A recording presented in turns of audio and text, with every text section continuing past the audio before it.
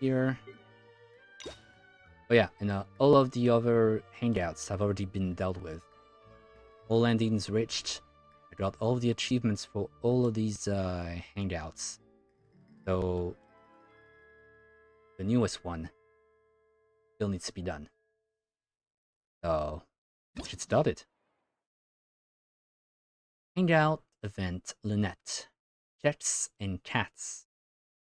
Begin hangout. What they say is true. You have to see the world for yourself to appreciate how beautiful it is. Where do we have to go? Go to the area near Hotel de Boer. Okay. So Hotel de Boer. Wait. Where am I? Oh, okay. I see. So I'm just going to teleport. I'm not going to walk there. It also delayed me quite a lot as well. So yeah. Still, I want to take it slow. I want to be able to understand every minute details in order to be able to understand the lore and all of the connections between characters as much as possible. To make some connections later when I want to. Yeah, let's go. Hey, Lynette. Seems you are with a cat. Quite fitting, isn't it?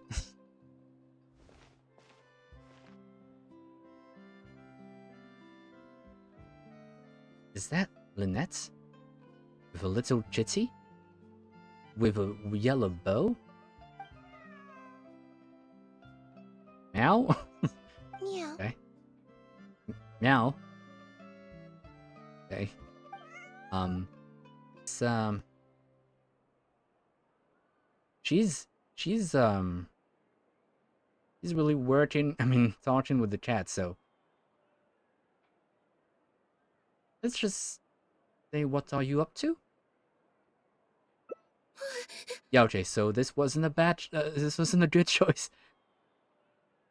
But if you approached stealthily, she would still be afraid. Because cats are sensitive to sounds and presence near them, so you would have realized. Yeah. Either way, let's move on. It's you. Oh, 1 second. it's you. Now activating chat mode. Oh, she's talking. Bad. Didn't hear that first. Activating chat mode? Yeah, well, I do activate chat mode sometimes. You made me jump there. I thought they'd finally caught me. Thought it finally caught you? Wait.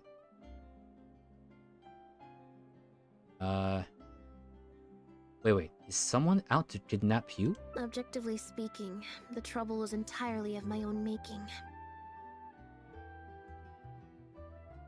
Okay. So, if the trouble is entirely of your own making, what happened? Half an hour ago, I was at Hotel de Boer for a drinks reception. It was to celebrate the successful opening of a show, but it was draining my energy. So, I waited for the right moment, then snuck away so I could switch to standby mode. Oh, I see. Yeah, okay. Was to celebrate the successful opening of a show. But you weren't quite feeling it, so you snuck away. I see. Yeah, I see. So they sent someone to find you and bring you back. Why? Probably because I'm playing the lead role in the show. You're the lead role? Is that so surprising? No? I'm always getting invitations to do solo performances. I just usually get Linny to write back and turn them down. But then came the Fontanalia Film Festival. Yeah. Fontanalia Film Festival. That was special, to be honest. Jovers, you can keep your Mora, and you can go to hell. We took all the kids from the House of the Hearth out to see a film, and after it finished, they all started clamoring for me to try out acting for some reason. Even Linny was chanting along with them. Yeah, I mean, because Lenny can see the potential in his sister. I mean, who doesn't? Anyway, it just so happened that a director called Mary who had sent me an invitation right around then. I'll spare you the details, but basically, I ended up accepting it. Oh. So, a director called Mario had sent me an invitation right around then.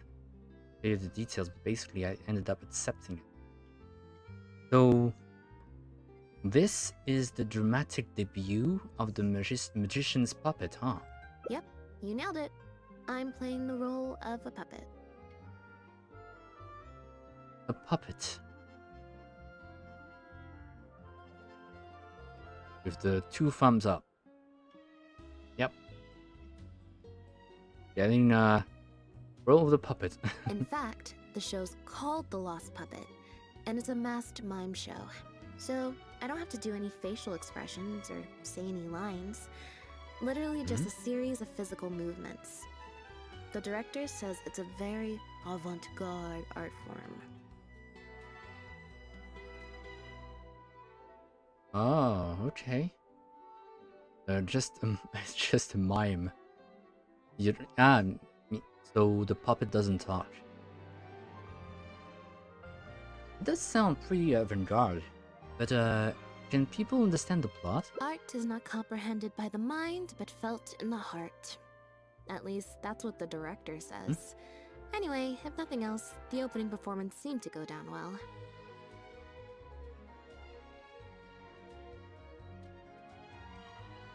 Excuse me.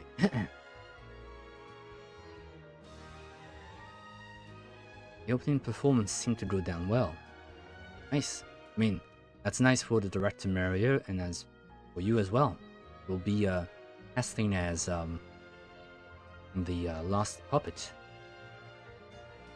show, or in this play. Maybe in this show. At the drinks reception, everyone was crowding around me, saying, "Triumphant character portrayal, faithful adaptation of the original work, unequivocally, quintessentially avant-garde," and stuff like that. Yeah, people, their way of expressing compliments.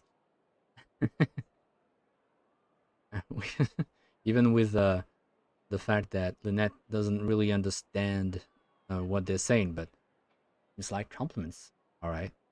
But being the center of attention is draining. So the moment they left me to go harass the director instead, I was out of there. But once you weren't able to use Lini as a human shield, right? The other thing is, some weird things happened while I was on the stage. Wait, the other thing is, some weird things happened while I was on the stage? Is it, wait, what kind of weird? Hey chat. Meow to you. Oh, sorry, Bonnie. I didn't mean to leave you out of the conversation. My bad. Oh, the chat's name's Bonnie.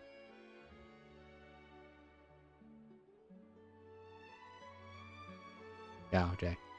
I take it, Bonnie's your pet chat? No, we just met. We bumped into each other right after I slipped away. And, you've already named her? Well, it'd be kind of difficult for us to communicate otherwise. Besides, I think she's taken a liking to the name. Haven't you, Bonnie? Yeah, seems like it. Seems to respond to the name, Bonnie. Yeah, that's right. Good kitty. We'll go find your owner soon, I promise. Wait. Sorry, guys. Ahem. Owner. Not a stray cat then. Nope. She's wearing a collar, and for the most part, she's pretty well groomed. Yeah, I saw that. If she is a stray, she hasn't been for long. That too. Her stomach's been growling a lot. I guess she must have been missing for a few days now.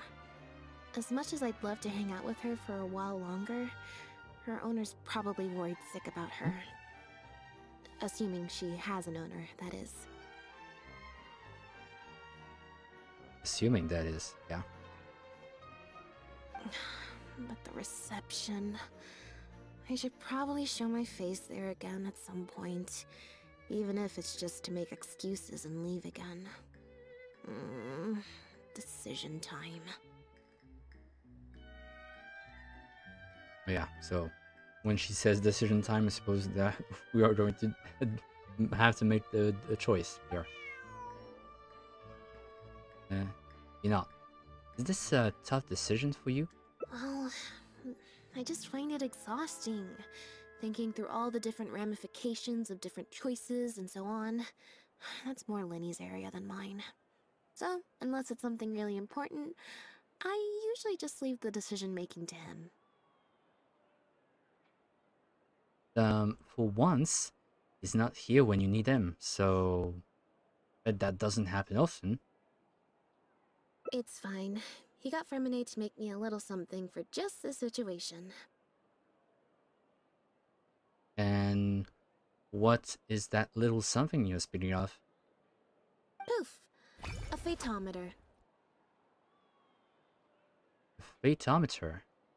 Oh, wasn't that the thing that they showed in the special program? Phaetometer. So there's a card that poofs from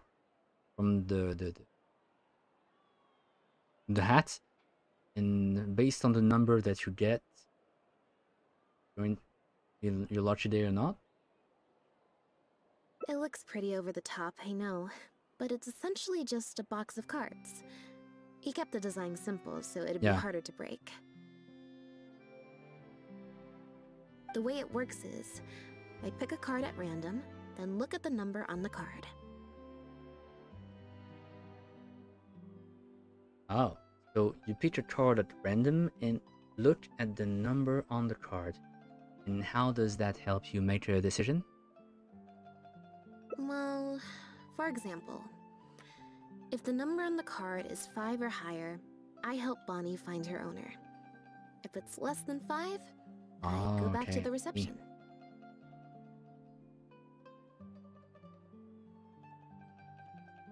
So, 5 or higher, you help the cat. 5 or lower, go to the reception. Or no, it's less than 5, go to the reception. Okay, so yeah, it's luck. It's what's luck going to choose for you? It's simple and straightforward. I just have to believe in the bond between me and my cards, and my fate will reveal itself to me in numerical form. At least, that's what Lenny said. Anyway, I guess I'll give you a demonstration. Yeah, sure. Please show me. Now, you as well, Bonnie. As Lynette attempts to draw a card, the device emits a horrendous sound. I didn't like that. Was I using it wrong? Maybe if I just...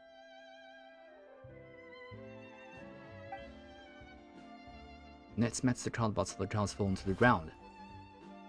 Clearly, there's some design flaws to iron out. I'll have to let Fremine know. I feel like maybe this wasn't a design issue. Let's see. Which card did I get? 4. 4? Yeah, less than 5. That means no helping Boney. Seems. That's cruel, but I guess that's fate for you. Well, the cards fell on the ground though, so I don't think it counts as fate. Ah, I see.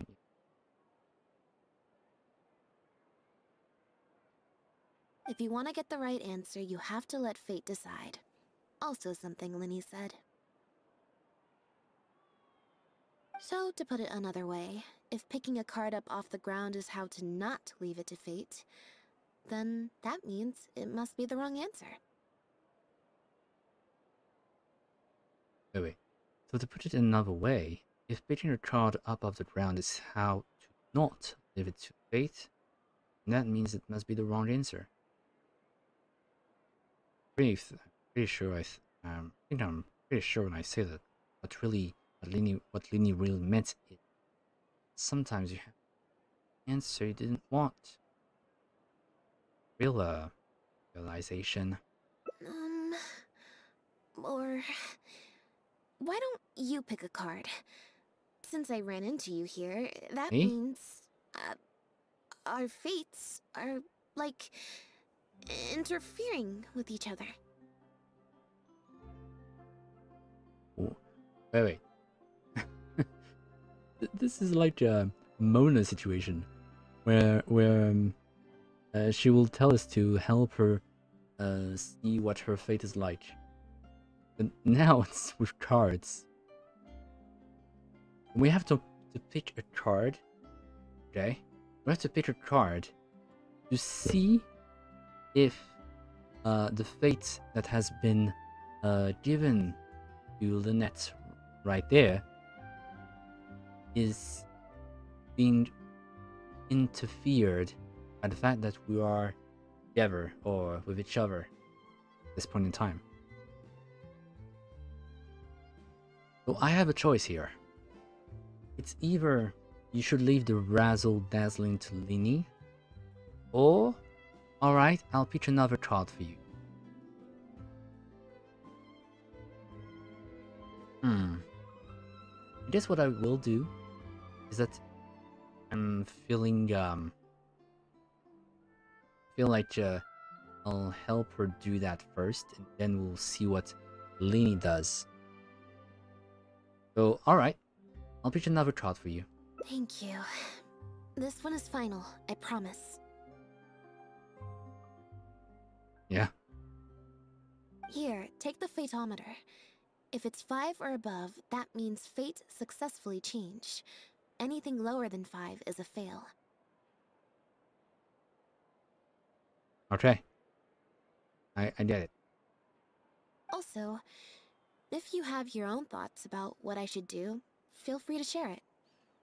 Now that I've got a good problem solver here to help, I don't need to run every little thing by fate.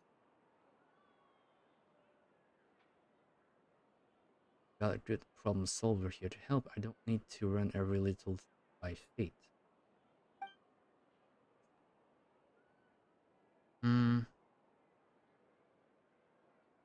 Wait.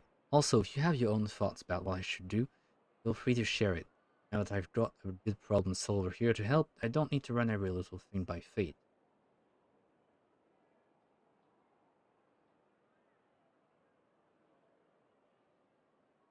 Well, let's just see the course. Let's see how that goes. Quite curious. Fatometer, I'm not sure. Let's leave this one to fate. Alright. Then let's see where fate will lead me. Alright. Okay, let's see. The random checks triggered by the photometer often serve as indicators for Destiny's course or the success or failure of an action. Press to draw a card and get a random number between 1 and 20. The number displayed is greater than or equal to the check difficulty. You will pass this check, otherwise you will fail it. Doesn't seem like I understood quite much what that said. The random checks triggered by the Fatometer, often serve as indicators for Destiny's course, or the success or failure of an action. Okay, have a look.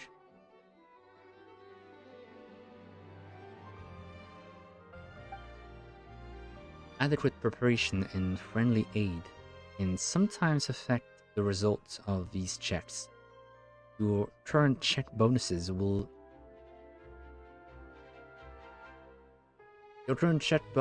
be added to your randomly drawn number, making it easier to pass checks.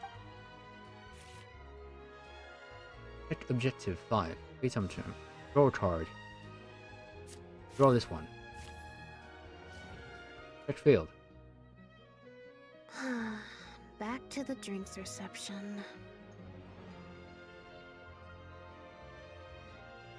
Just like that. So the cards said, "Yep, you get your ass back to the reception. I'm sorry, girl." I have to ask about this deck of cards. There's 20 cards in total, numbered 1 to 20. So there's only a 1 in 5 chance of drawing less than a 5. 1 in 5 chance. Right. I should also mention, this time the cutoff was 5, but I just set that to wherever I feel like.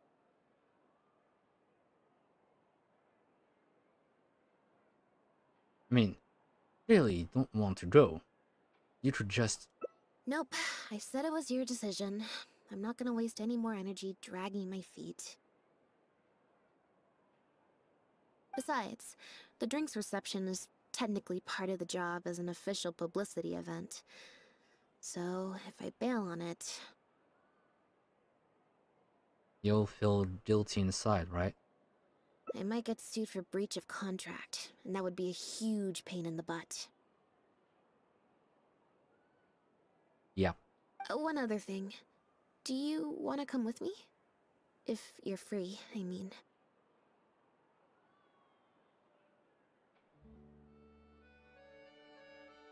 Sure. And you'll have at least one friend there. Mm-hmm. Thanks. See how her ears twitched? That's a nice attention to details.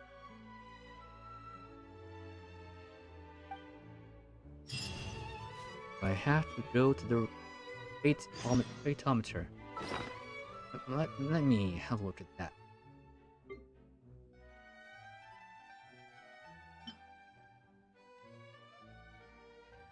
So this gadget will help decide on what I want to do next. A deceptively grandiose looking cardboard that is actually quite simple. The number drawn seems to indicate a certain direction of fate, or perhaps the success or failure of a certain choice. As long as you believe in your bonds with the cards, the numbers shown will show your fate. Since Lenny said that, let's just entirely take his word with a shake of salt. Let me place that. There it is. Let's draw a card. 13. See? Right there. It was better than 5. That. I may.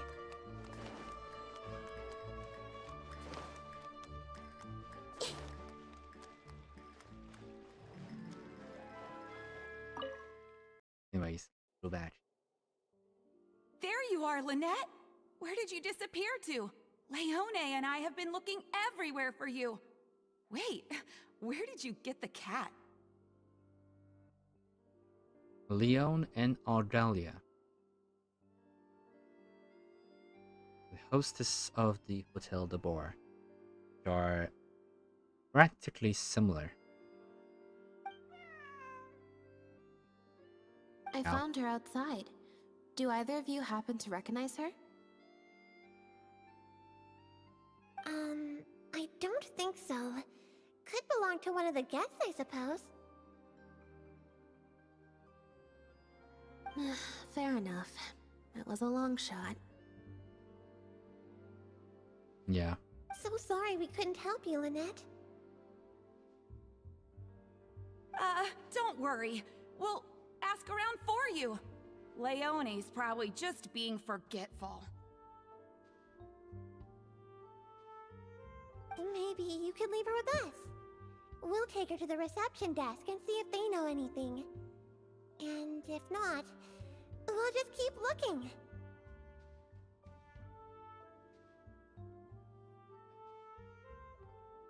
You know what, Leon?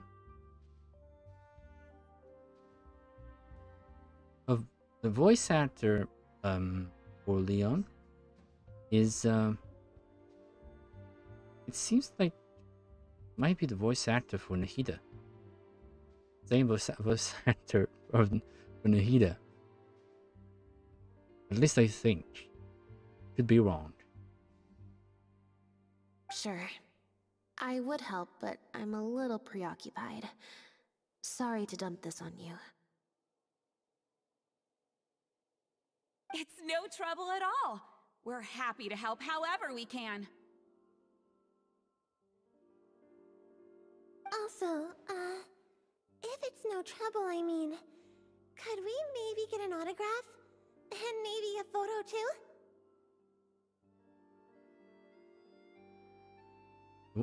You want a photo with Lynette?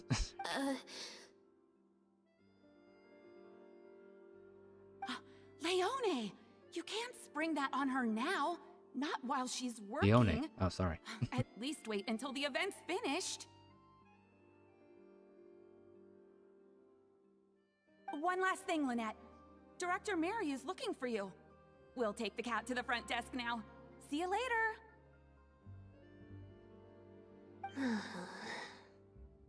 Wow, you're so popular, Lynette. I'm not usually required at these kinds of events, so I don't even have an event mode.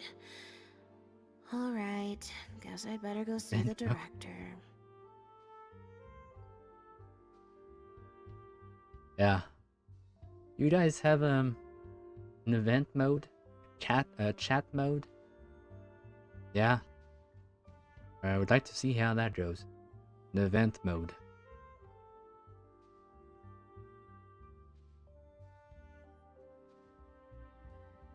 Well, you understand what's the difference between being home, friends, or your family, and being at work, or when you work in retail, for example, and you have to smile, and definitely, even though clients or customers are, well, shouting at you because they're mad about something, has to stay the course. This is an event mode or work mode. In that instance, yeah. That's interesting. Spectacular choreography, a masterpiece of mise-en-scène, and the performance, oh my, groundbreaking, dripping with je ne sais quoi. My congratulations on another magnificent show, sir.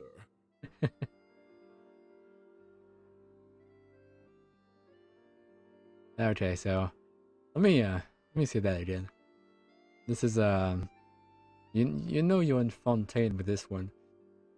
Spectacular choreography, masterpiece of mise-en-scène, and the performance, oh my, groundbreaking, dripping with je ne sais quoi. My congratulations on another magnificent show, sir. Yes, I for one was Maori. particularly captivated by the clearly allegorical narrative undertones. The Lost Puppet shines a spotlight on the impact of technological advances in our modern society, particularly as they relate to changing modes of emotional expression and the challenge of mutual Changing mode. intelligibility.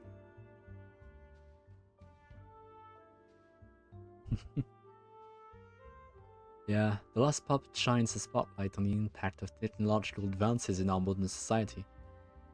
A la Charlie Chaplin, maybe? Our modern society, particularly as they relate to changing modes of emotional expression. And she was just talking about the fact that she doesn't have an event mode. Such a pioneering work, so far ahead of its time. A tour de force of avant-garde theater. Okay, yeah. If you didn't know French before, there's a lot of French words in, in here. Tour de force. Tour de force of avant-garde theater.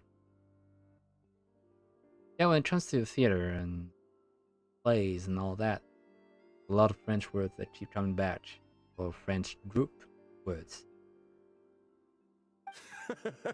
I can already see the headlines of tomorrow's newspapers.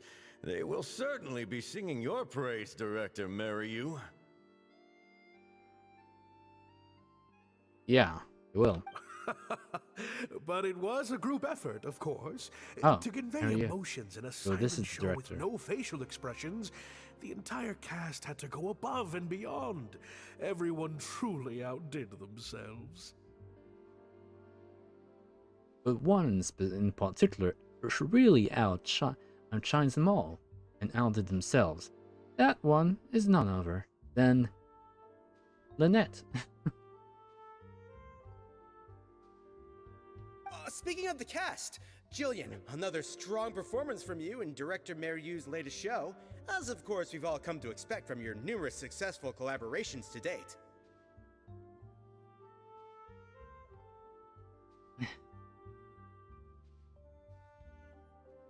That's quite an overstatement. I've only ever played supporting roles.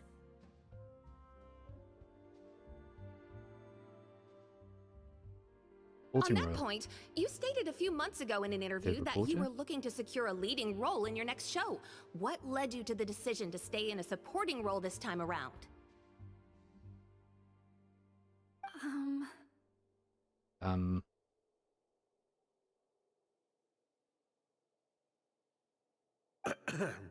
We had a discussion about this, and while Lynette hadn't previously performed in an acting role, we were blown away by her talent, and she was a perfect fit for this character.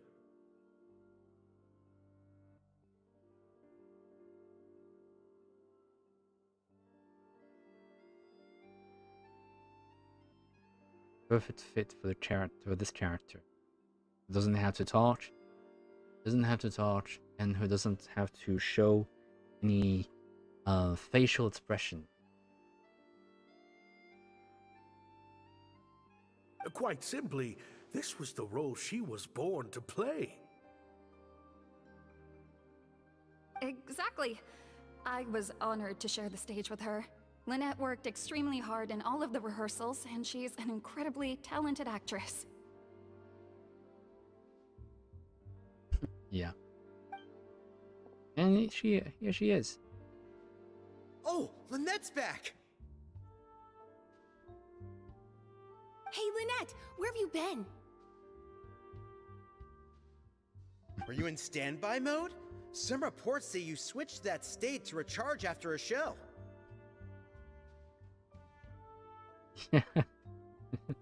That's so funny. The fact that even reporters and people around her out using these modes to reference the fact that she is trying to recharge batteries, or she wants to talk or something like that. Yeah, it's really interesting. Ah, method acting, of course. Such a compelling portrayal of a mechanical puppet could only be achieved by an actor who lives and breathes their role even while off stage. Those seemingly stilted movements were in fact an inspired portrayal of the character. The ostensibly bad acting, in reality, was the product of supreme acting skill. Seemingly stilted movements were in fact an inspired portrayal of the character. The ostensible bad acting in reality was the product of the supreme acting. Yeah, they are really praising her. Oh, I went outside and there was this cat there, so I played with the cat for a bit. A cat? We've long heard that you are a kind soul, as well as an incredible actress. No wonder your debut performance has garnered such popularity. Okay. This show looks on track to break box office records for avant-garde theater. Lynette, any words for the fans? Any words for the fans? Not really, no. I believe Lynette is trying to say that the act of performance itself is the actor's true means of connecting with their fans.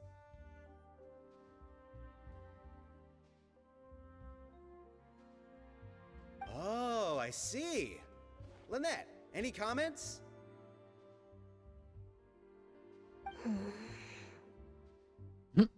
She's not in chat mode right now. Or maybe she's too embarrassed or to even talk with them. Right, exactly. Right. But don't you want the fans to know how you're feeling right now, after the hugely successful opening of your first ever show? That's true. I'm sure the fans would love to learn a bit more about you, too.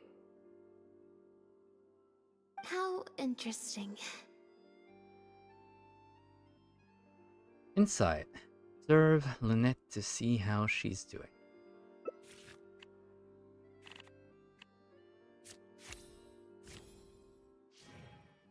Check failed.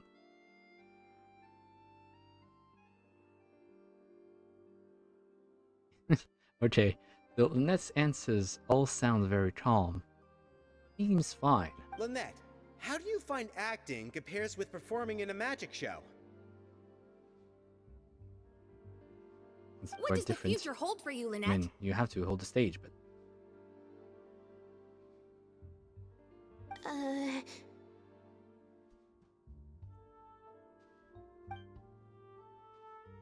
Lynette struggles to keep up but she's inundated with questions.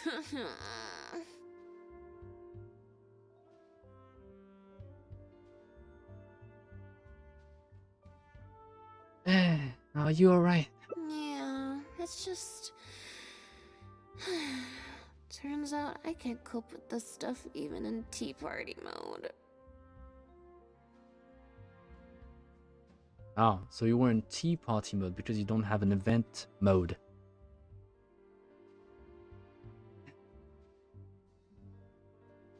I understand. Tea party mode? It's a power-saving mode for participating in conversation at tea parties. Normally, I can get through an entire conversation just with, oh, that's true, and how interesting. That reminds me of Jean-Li at the end of the Archon quest when we were talking about how Nicolette and Jean-Li never crossed paths during this whole event. And is that so? This was his go-to response or answer when Utao or we were talking about asking him that. Yeah. So funny. We all have how should I say this? Yeah, we all have specific type responses, answers if we can get to if we are trying to save energy, trying to do something with a lot of complex sentence, stuff like that. Here, yeah, I understand the concept. But at a tea party, I'm not normally subjected to a constant stream of questions. The energy consumption of that interview just now was 3 times as much as the average tea party.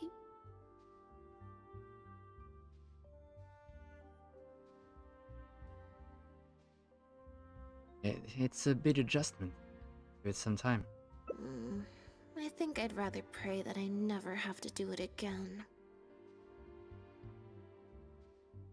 Yeah, well, sorry, Lynette, I don't want to break it to you like that, but if you intend to keep going through this lost puppet show that is attracting fans, it might become, well, you might have to become used to it. Lynette, Director Mariu would like you to join the Real group photo to commemorate the successful opening of the show. A group photo? It's just the members of the troupe, along with Maloney and Corentin. Everyone's waiting for you. Alright then. See you in a minute. Let's instead will go to do the 3, group photo. 2, 1, smile.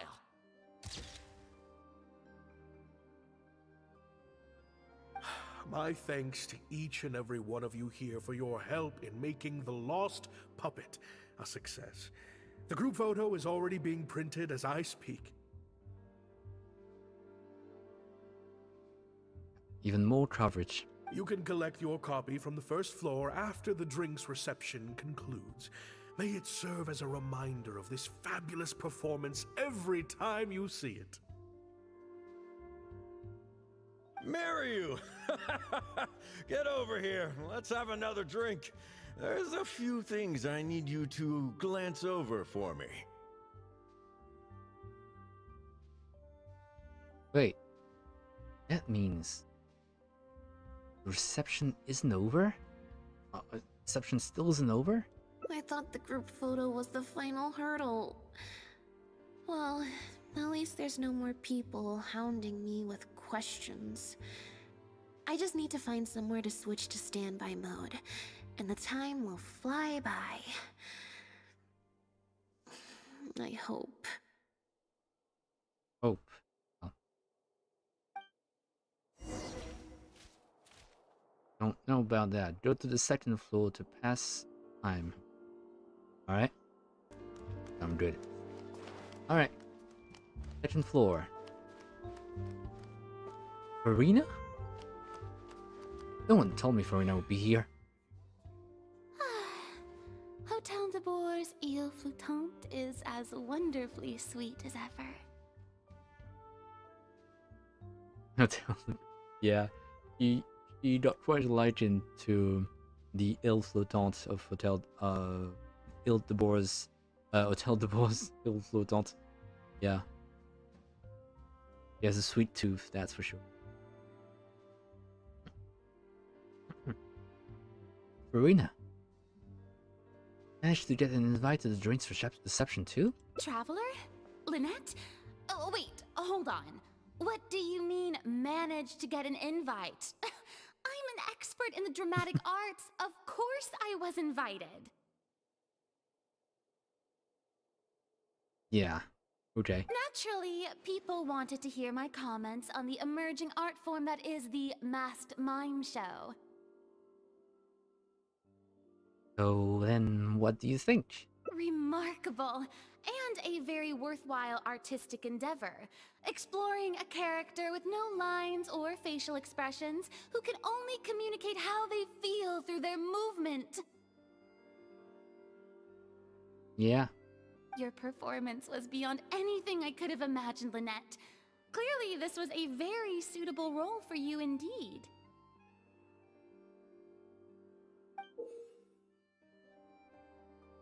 Passive checks are a special type of checks that need not be actively triggered. Instead, will automatically trigger at times. To pass, you will find some hidden information, such as irregularities in the person's attitude or certain incongruous details. Perception check says you seem to hear some. If you listen closely, hear some small noise coming from the back corner.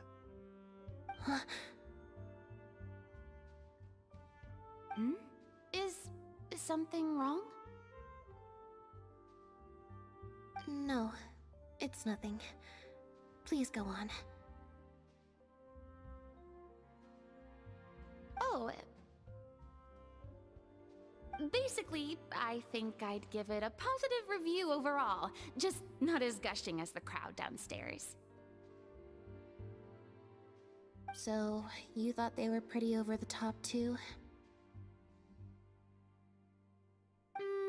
In fairness, it's normal to bring along some vocal supporters for publicity when a new show opens, but still, this was something else. Then again, I'm no specialist in avant-garde theater. Maybe I'm just not well acquainted with their review criteria. Yeah. Or maybe it's because I came to the show with some preconceived expectations. I did happen to see the original draft of Maryu's script a while back. Original draft of Mary's script a while back. What original draft? Oh? He didn't show it to you? It must have been a few months ago. He came to me to get some advice from an experienced performer's perspective, and then asked if I could write a few reviews of his new play. I had a lot on my plate at the time, so I had to turn him down. I only skimmed a few sections, but they seemed quite different from the final version. I can't say I remember the plot, but I don't know. The protagonist just seemed more complex, I guess, especially in the last two scenes. Still a mechanical puppet on the outside, of course, but she seemed to have more emotional depth on the inside. Emotional depth? Oh, I'm just thinking aloud here. Don't take it to heart. Besides, a script and a play are two very different beasts. There are so many fine details to consider when turning a story into a stage production. More than most people could imagine. Especially with a novel art form like a masked mime show. I'm sure Maryu had his reasons for the changes he made.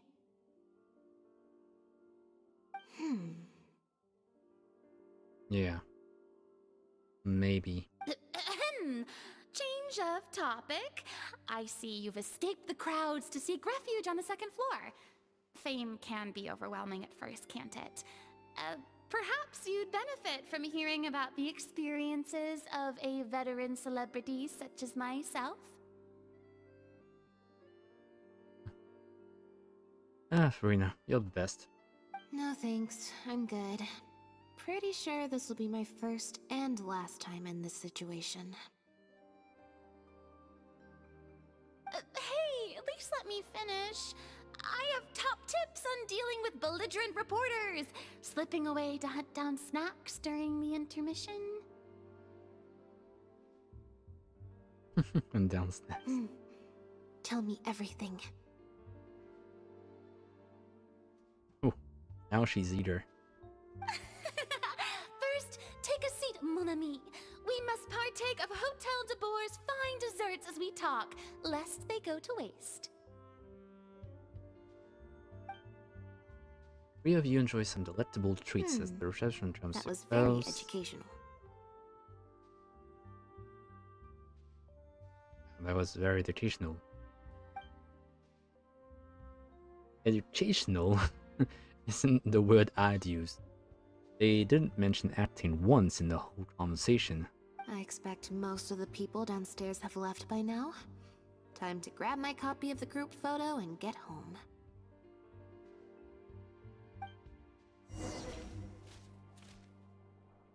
Go back to the first floor and take an envelope. Rena is not here anymore. These guys here now.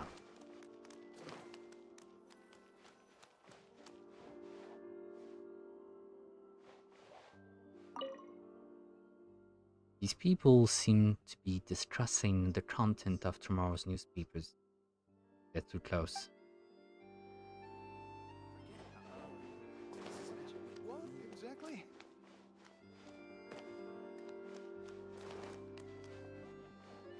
Go downstairs now.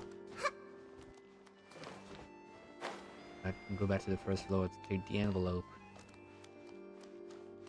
No one here anymore. The photo must be in this envelope right here. It's finally over. Thank you for sticking around for so long. If it wasn't for you, I don't know how I would have standby moded my way through the last few hours.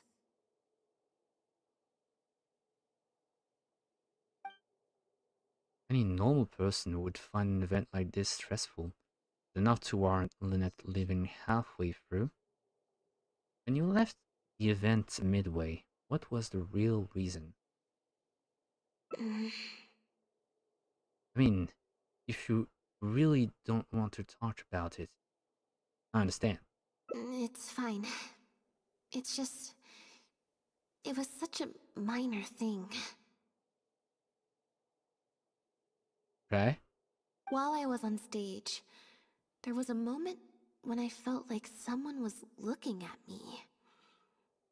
It was only for an instant, and I didn't even see who it was. But somehow, I knew it was a look of contempt. I got a vague sense of it again during the reception, like someone was giving me an evil stare. But I couldn't figure out who it was.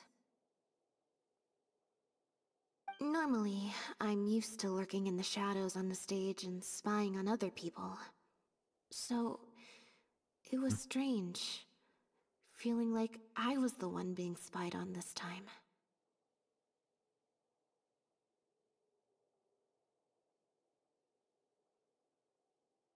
It has to do with the original script for in a minute. Or someone just took a disliking to me for no real reason. Sometimes you can like one person and dislike another for equally pointless reasons. Anyway, it was just a momentary stink eye, that's all. Nothing for you to worry about. Okay. Well, if you're not worried, I'm not worried. Okay, problem solved. I'm gonna take this envelope and go home now.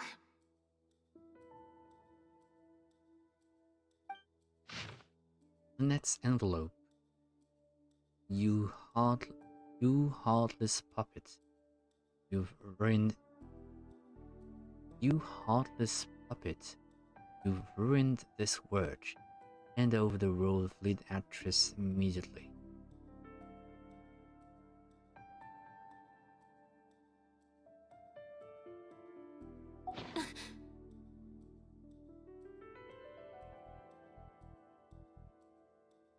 Excuse me, what?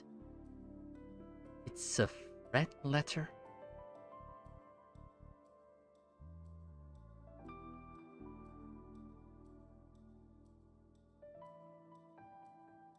You have destroyed this work of art. Step down from the leading role at once. Based on the tone, I'd say threat letter is right.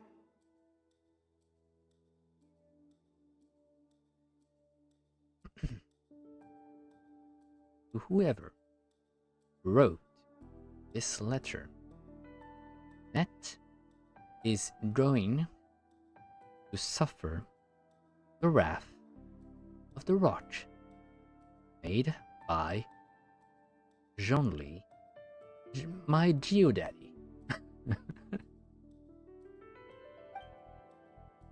This is far more serious than a momentary stink eye. We need to get to the bottom of it.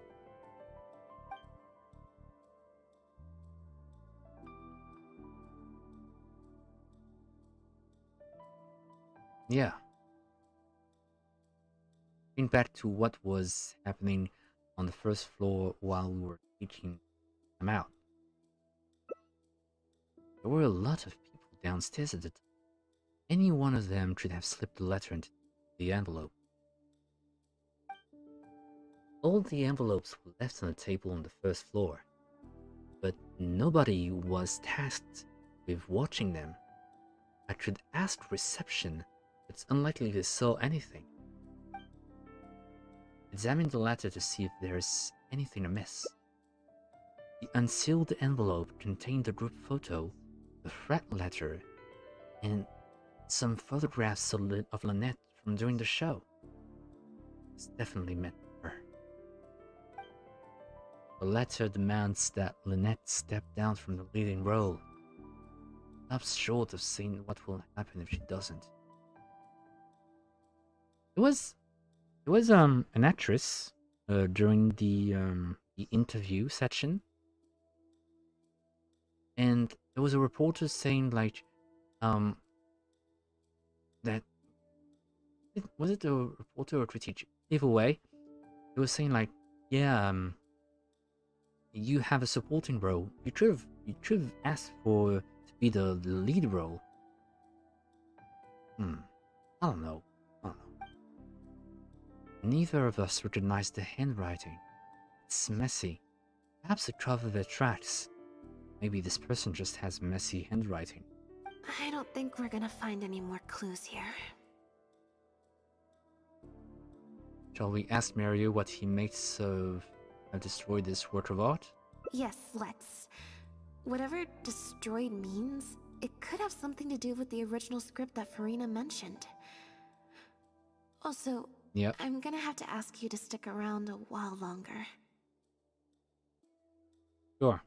I'll be your bodyguard. Don't you worry about it. I can't believe how well the whole Lynette's debut acting role thing worked out. Even the avant-garde box office is lapping it up.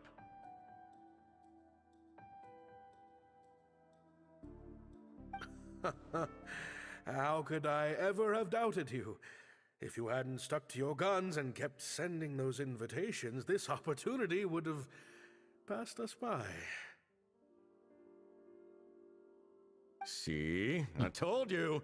All the times she'd refused in the past were all the more reason to keep inviting her, because it turns into a big talking point.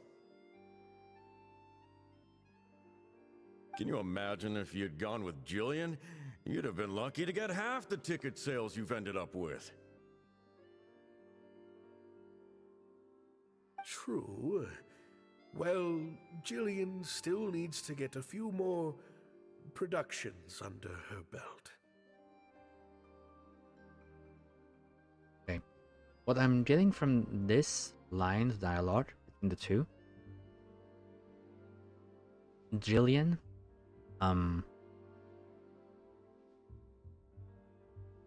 Jillian had some more acting her belts for that, but this Lynette was the first time that she ever performed stage as the lead role, most of all. And I don't think it could have been Jillian. Again, the tracks to that deduction are not very clear. A little fuzzy on that.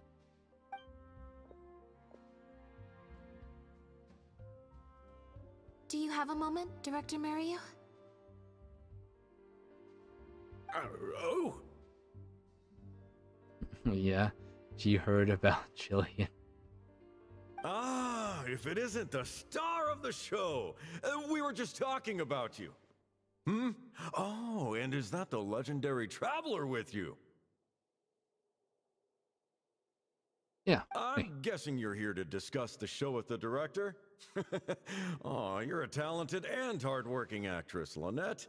It's no wonder you're getting such rave reviews. Rave reviews. This expression seems a bit unnatural. Despite his effusive words, look in his eyes suggests he's not quite so delighted with newfound stardom. I'll leave you artists to discuss your work in peace. Mario, make sure you give your star performer and her friend your full attention.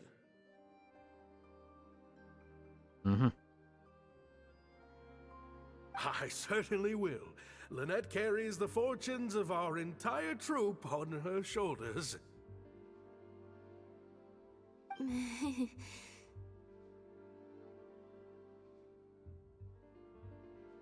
What's that? Mr. Maloney. An investor or something, I think. I've never asked him. So, what can I do for the two of you? I'm afraid I'll have to dash soon as I'm meeting some friends from the newspaper. Otherwise, I'd love to stay longer. We won't take up too much of your time. We heard that the original script for The Lost Puppet was quite different from the final show. I'm kind of curious to know what the protagonist was like in that version. Oh, well, this is a surprise. I didn't think you'd be interested in that sort of thing. It's not uncommon for scripts to undergo major changes as they're being brought to the stage. But I'm afraid there's not much to tell you in this case. The protagonist has stayed the same from the beginning to end. A mechanical puppet with a bumbling body but a sensitive soul. A stranger in time who doesn't belong. Stranger in time doesn't belong.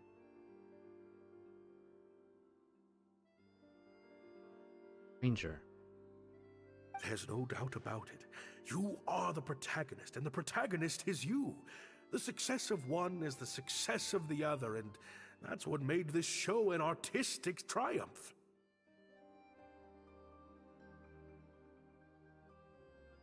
No doubt about it. You're the protagonist, and the protagonist is you. The success of one is the success of the other, and that's what makes you an artistic triumph. Sorry, you've lost me. Can you put it in plain words?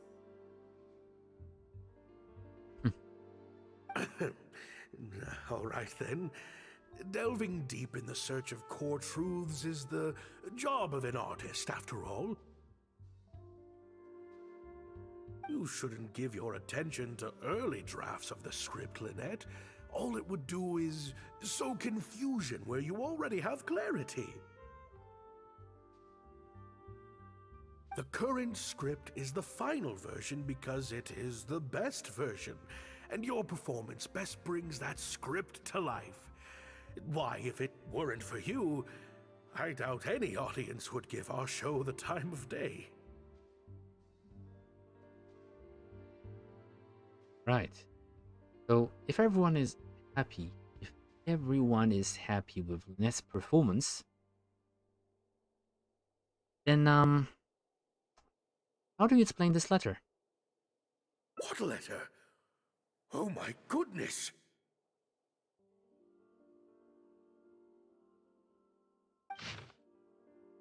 Yeah, we've already read that. Mira appears surprised. Maria's expression is hard to read. Surprise seems... Destroyed this work of art? Really?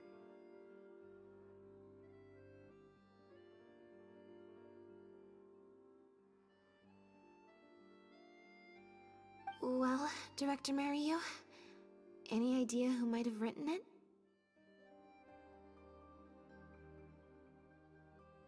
No. Who on earth would write such nonsense? We found it in the envelope containing the group photo. Could it be someone involved in the production? Absolutely not. Without Lynette, this show would be over. Everyone's hard work would go to waste. No, there's no way that this is someone from the troupe.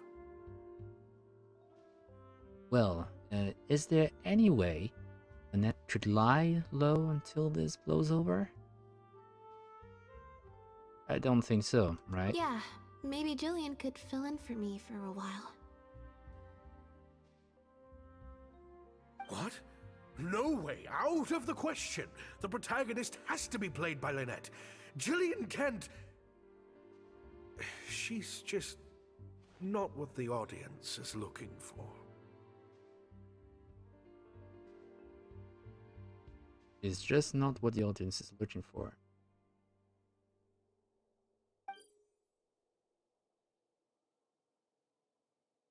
Marius' eyes are darting around, lowering his voice. Ah, I've got it. It's a competitor. Yes, this letter must be from a competitor of ours who's trying to get under Lynette's skin. You can't lie low. That's just what they want you to do. The moment you step back from performing, they'll put their rumor mill into overdrive and drag us through the mud. They're just waiting for their chance to kick us while we're down.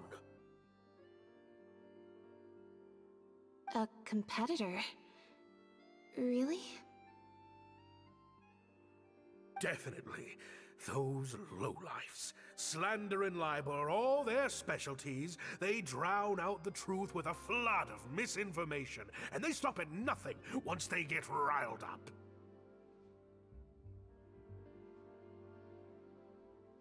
You sound very familiar with their methods.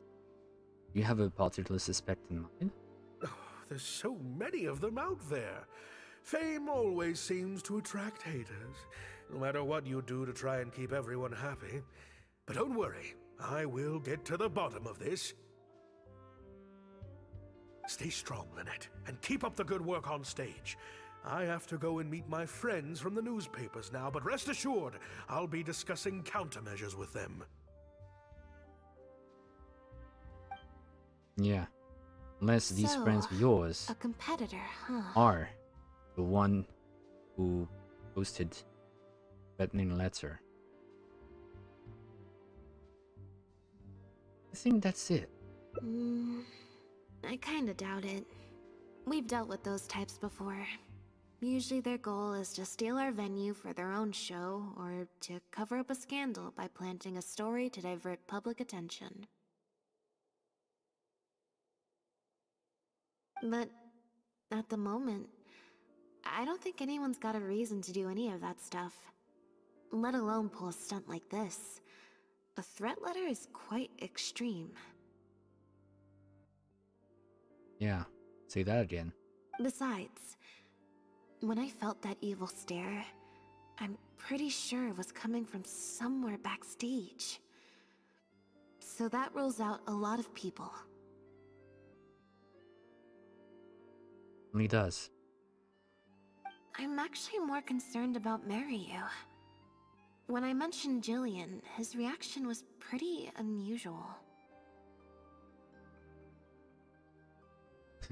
Yeah, so you noticed that too, right? Especially since Maloney mentioned that the initial plan was to cast Jillian as the lead.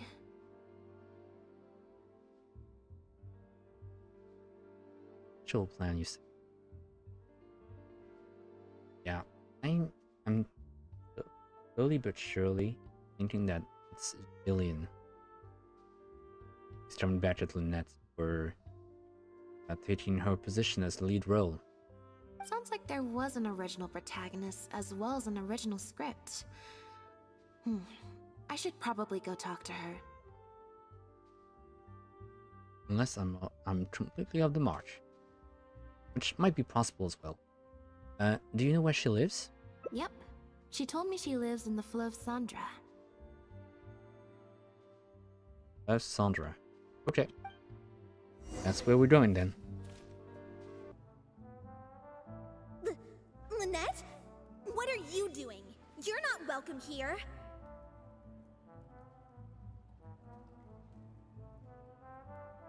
Alright.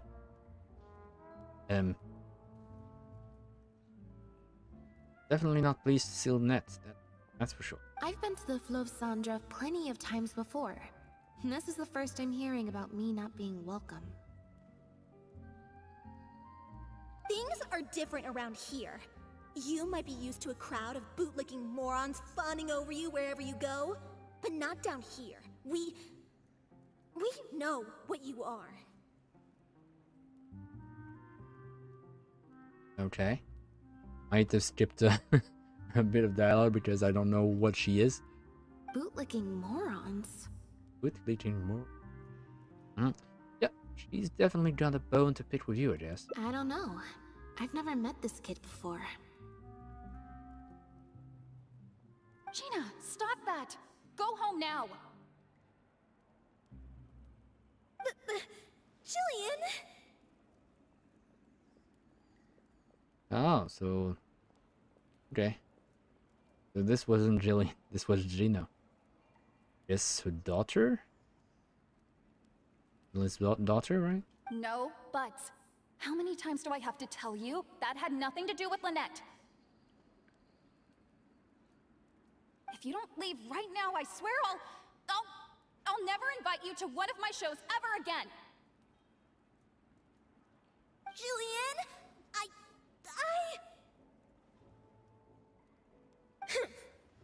Just because Lady Farina speaks highly of you, it doesn't mean you're all that. A few more choice words from Gina. She storms off. I'm so sorry. Gina's always been a strong-willed child. That's why I never let her visit me at work.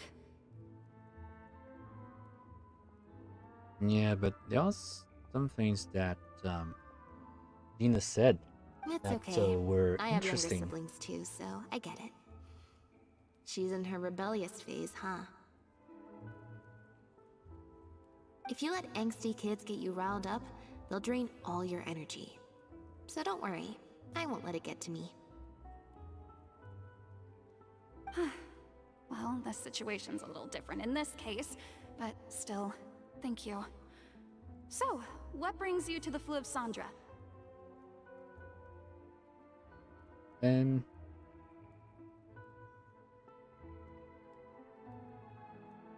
Well,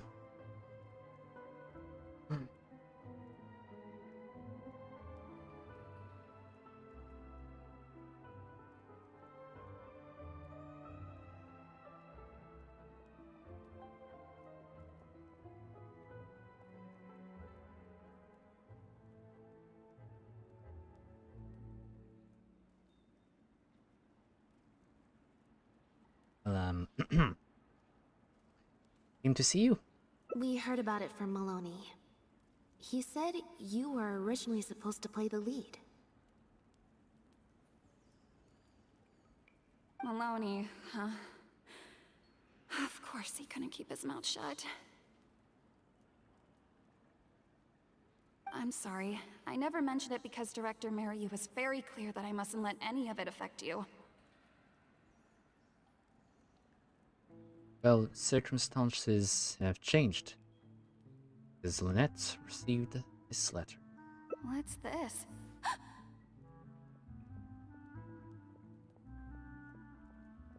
Guys, unless she's acting really well, I don't think Jillian was the one who did it. Yeah. On Jillian's face, there's panic and doubt. Well, the center thinks that Lynette has destroyed the show. Did it have anything to do with the protagonists? I don't know, who would do something like this? I don't know. Don't be scared, Jillian. Just tell us what you know. Okay, I'll try. It's true. I was originally cast as the lead in The Lost Puppet.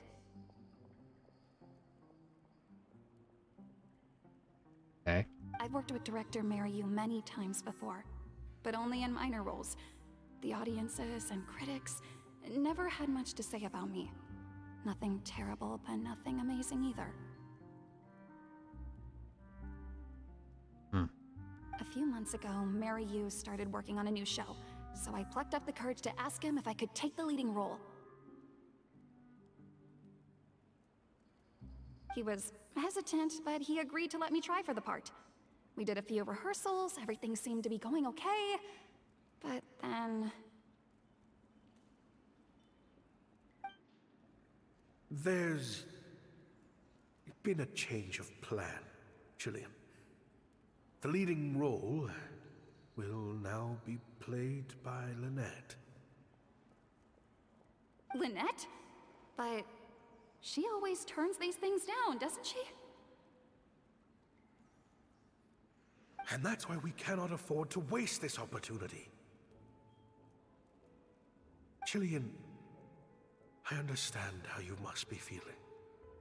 But Maloney and myself have to do what's best for the production as a whole. Next time, the lead will be yours. I promise. I was incredibly disappointed at first, but I also know full well that I don't have Lynette's star power. Without Lynette, how could we ever convince people to pay money to go and see a masked mime show? And if the show was a flop with me in the leading role, how would I answer to the director and the rest of the cast? Then, I got to meet you on stage and found that you're really down to earth, in a way that not many celebrities are. You were kind to everyone, and your performance wasn't bad. Whatever disappointment I had left at that point, I certainly wasn't about to take it out on you. By wasn't bad, you mean it wasn't great either. So, I'm guessing Maryu changed the script to simplify the protagonist, make her a dumbed-down version of the mechanical puppet that I could actually play. He did make some changes to the script, yes? How to get our hands on the original draft? Who currently has it? Jaik, one of the other actors. He likes to collect Dr. Maryu's old drafts because he hopes to be a director himself one day. He also lives nearby. I can arrange for you to meet him at the tavern. Makes sense. I always see him talking to Maryu. Alright, see you at the tavern then. Tavern. Go to the tavern. Right.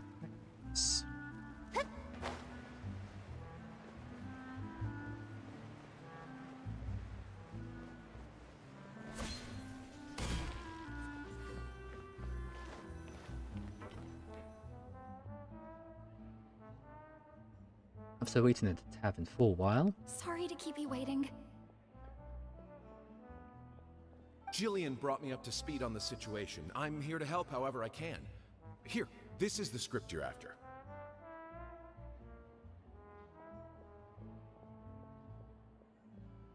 It's very rough. Like he was constantly editing it. Badly unreadable. That's always the way with pen and paper drafts. Even the final script is full of last-minute changes by the director. There should be a cleaner copy of the original script in here somewhere. Sorry, it's all a bit mixed up. I just grabbed the whole stack of paper since I was in a rush. No problem. Now activating search mode. I'll go through one page at a time. Okay.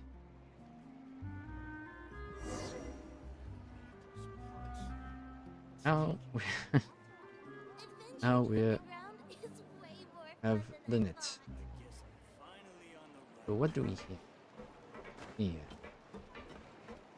Say what you mean. No problem's too big to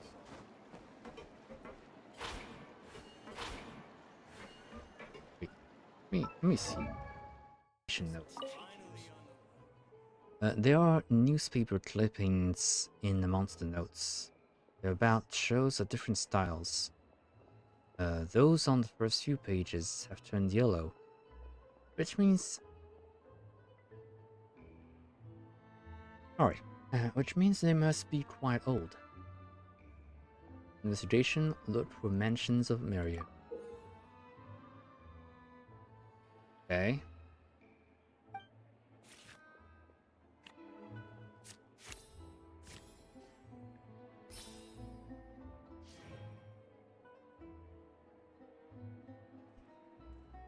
Skimming through the early newspaper clippings, none of the headlines mentioned director Mario.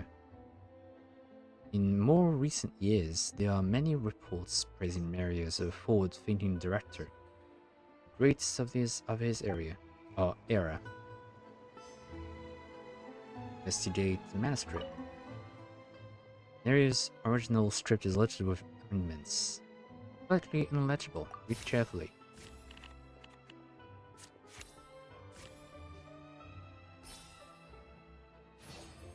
That's success. The reason it's so hard to read is that it's been edited with correction fluid multiple times. I'd estimate that each line was rewritten at least 3 times, but Mary wasn't happy with his edits. Just say what you mean. This strips seem to be Mary's older works. Some photographs of the live performances are attached. Came through.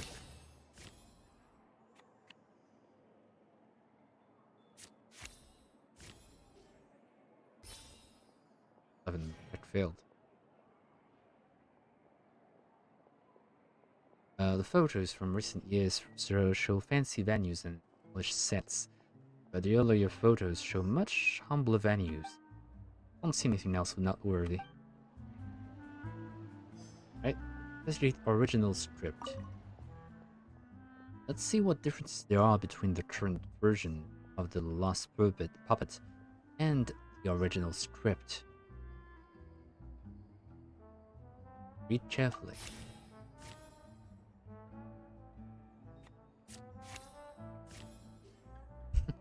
Even worse.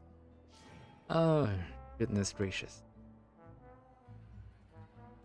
After a quick read through the script, I understand the gist of the story. Even in search mode, I don't get check. This is ridiculous. The official script for The Lost Puppet details how the dancing puppet protagonist is rejected by humanity and then begins searching for the meaning of life. Carefully. Okay, now we're good.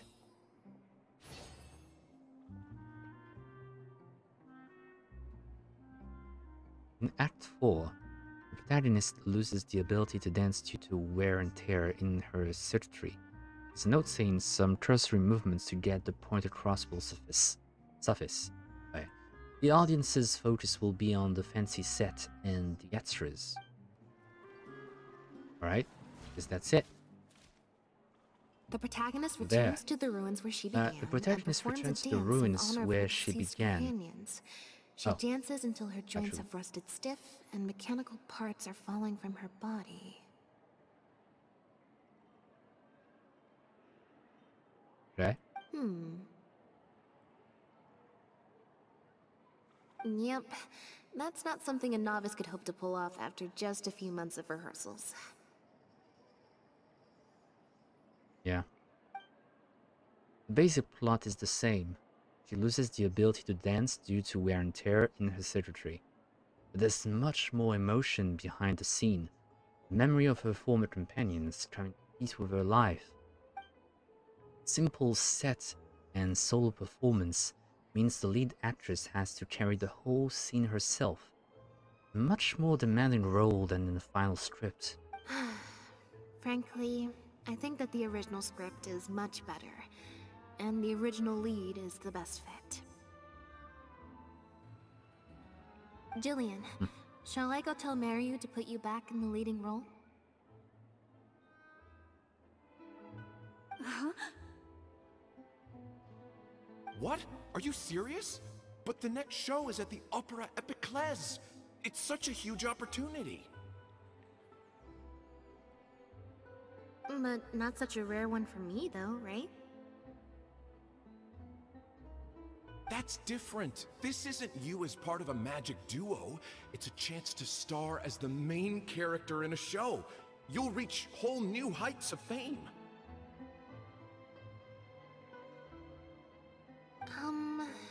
Fame in small doses has its perks, but too much and I'll get overloaded.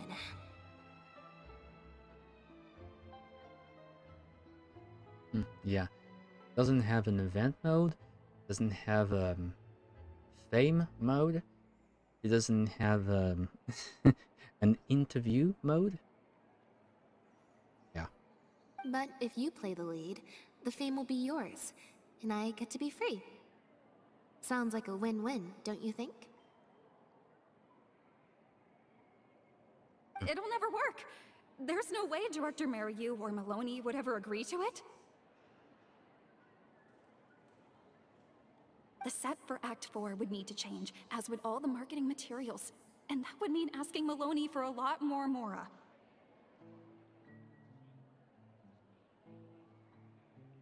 Changing actors at the last minute is just too risky. If anything went wrong, it could bankrupt the whole troupe. Yeah. I mean, it's a toss between the two. Plus, Maloney's friends have already published a ton of articles saying how this is the role that Lynette was born to play. No one else can play the protagonist now. If Lynette quit the show and I took her place... If Lynette quit the show and I took her place...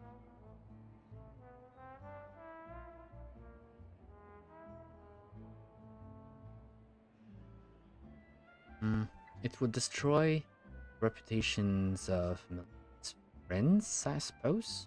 If Lynette left, they'd sooner stop the whole show than let me take her place. Stop the whole show? But all the people in the troupe, months and months of everyone's hard work would all be for nothing.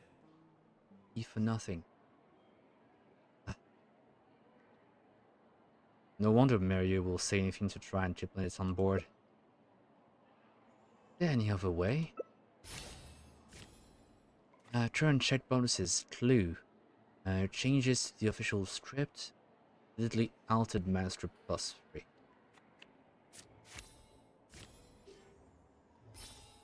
Yeah, it's better. Judging from those documents, Maria's true intention seems to be... I have an idea. You do? What is it? Well, all you need to do is this. Explain your idea to the group. That's a bold plan. I'm in. Okay, good. You know, it's a little crazy, but it might actually work. No way! It's not worth taking such a huge risk just for a chance to be in the spotlight. I mean, I don't even know what the plan is, but apparently it's not suited for Jillian. Jillian, you said before, whatever disappointment I had left, I wasn't about to take out on you. In other words, that disappointment is still there, but you've kept it bottled up inside. Be honest. You still hope to play the leading role, don't you?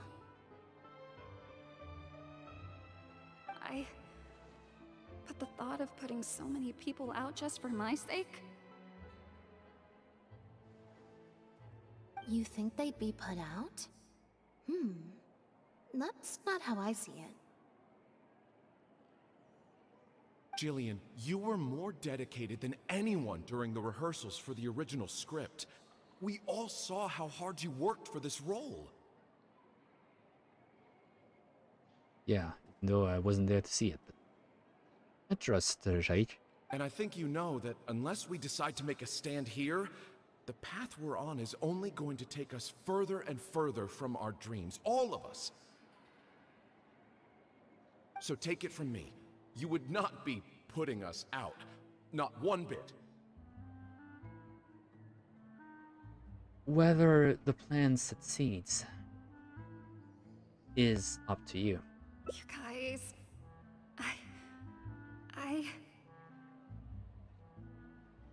Okay.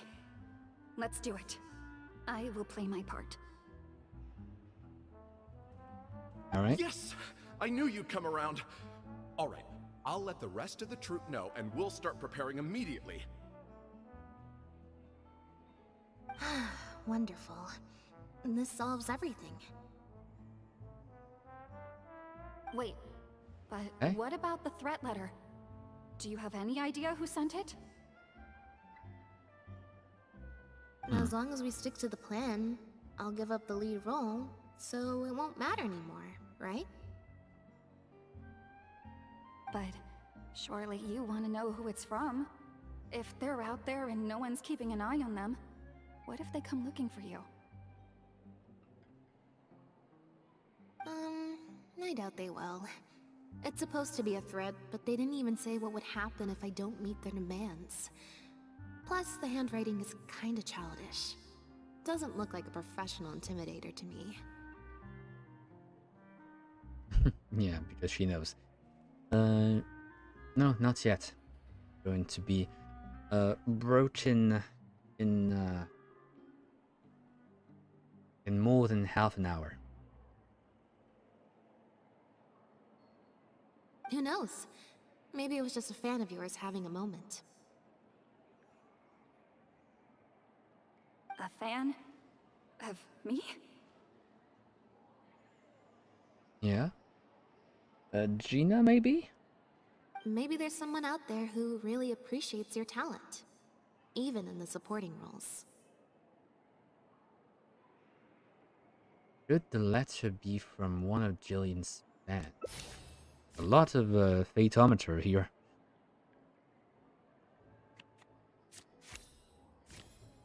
No. Not one of her fans. I don't think there's any solid evidence. It's getting late. We should be leaving. Huh? So suddenly? Come on. Alright. Okay, so Lynette grabs your hand and leads you out of the tavern. Seem to hear a sound.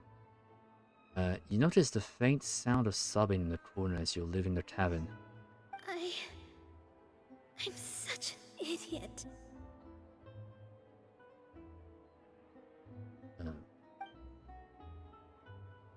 Sorry for manhandling you.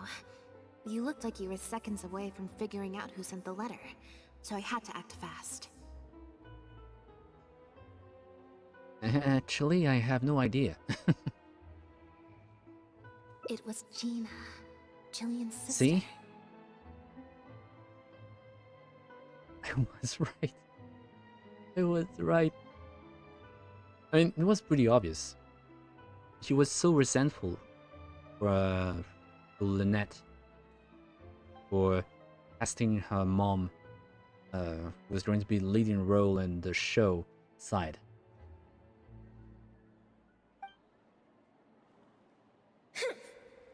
Just because Lady Farina speaks highly of you, it doesn't mean you're all that. I'm so sorry. Gina's always been a strong-willed child. That's why I never let her visit me at work.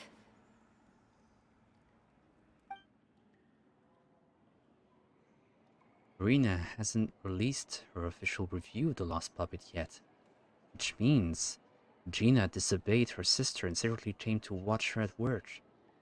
I guess she must have snuck into the drinks reception and overheard our conversation with Farina. Yeah. She idolizes Jillian, both as an older sister and an actress. And she watched as the dream role Jillian had been waiting to play for so long got snatched away from her by some amateur who's never acted before. To make matters worse, all the critics were hailing this amateur as a perfect fit for the role, and even Fontaine's former biggest star was praising her abilities. Well, it was too much for her to take. She wrote that letter in a fit of anger. Yeah, that pretty much sums it up. Aren't you gonna confront her about it?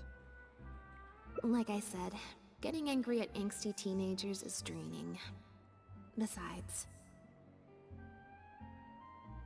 if it was my younger brother or sister and they found out I'd been treated unfairly or had an opportunity stolen from me, they'd definitely do something far worse. Oh, yes. I can imagine. I was in Jillian's position once. Back when Linny and I were starting out, before we got famous, we just had to take things a day at a time. Doing our shows, slowly trying to build up our reputation. So I can understand Gina's frustration. Still, she could definitely use some pro tips on how to write a threat letter. No wonder she's so hostile towards you. She must have been the one giving you that evil stare, right? No, the way she looks at me is indignant, frustrated, but not malicious. Plus, she didn't even try to hide how she felt. No, she didn't. Whoever was giving me that evil stare was backstage. Blending into the crowd at a drinks reception is one thing, but trying to blend in backstage, where everyone's on high alert waiting to be called on stage, would be a lot more difficult. Okay. We'll find out who it is before too long. In 2 days' time, at the next show, I think it will become very clear. So 2 days later then. On that note, guess I'll see you at the Opera House. Bye for now. Bye, Lynette. So it's until 2 days later, yeah. Going to do just that. Lynette and Jillian are busy getting ready, so please come with me. So shortly after pulling Jite into the Opera House, the curtains open. At one in the ruins. That puppet in the middle, is that Lynette? Wow. She's That so pretty. puppet in the audience. Is that Lynette? So pretty. Nope. That's Jillian.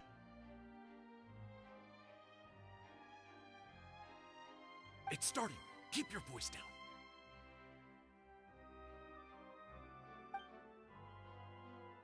Protagonist, a dancer, has been abandoned in some ruins. He suspects it because of a health condition with legs, which has affected her ability to dance. But then she finds the other abandoned puppets who look just like her. Then does she realize her illness is just a mechanical breakdown. It's just a dancing puppet. Wow, I thought it would be hard to follow, but in the end it was actually very clear. Even though her face was expressionless and she didn't speak the whole time, I felt like I could really understand how the protagonist was feeling.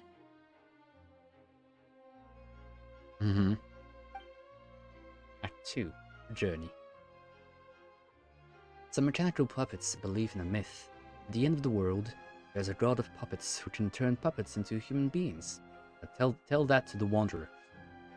Or Starmouche for that matter. And so the protagonist and her companion begin their quest. The myth is a lie, read by someone with nothing but contempt for puppet kind.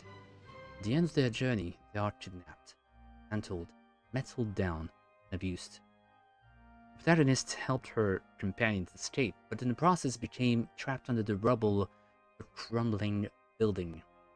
She closes her eyes and enters into a deep sleep. Director Mariyu really is a master of his craft. And so is the actress in the lead role. I have a friend who saw the show on the opening day. They thought the critics overstated how good it was, but I gotta say, the protagonist is incredible.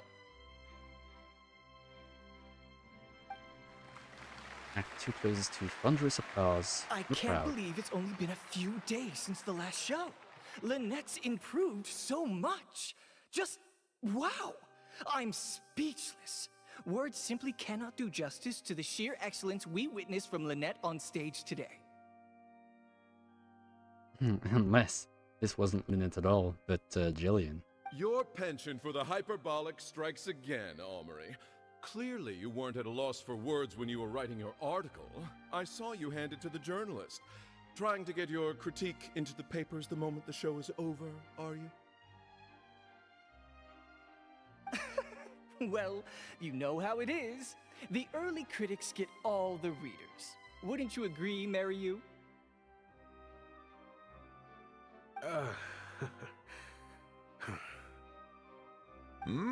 What's the matter?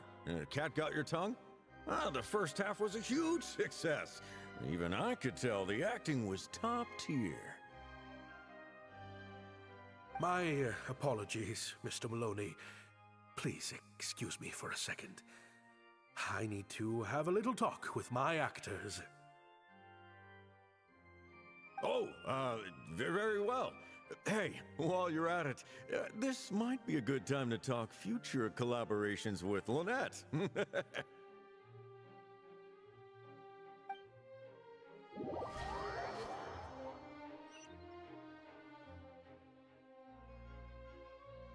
Are you guys sure this is gonna work? What if Director Mariyu pushes back? We're already halfway there. We can't back out now. All we need to do is stick to the plan. Stick to the plan. What is this plan that you're so intent on hiding from me, hmm?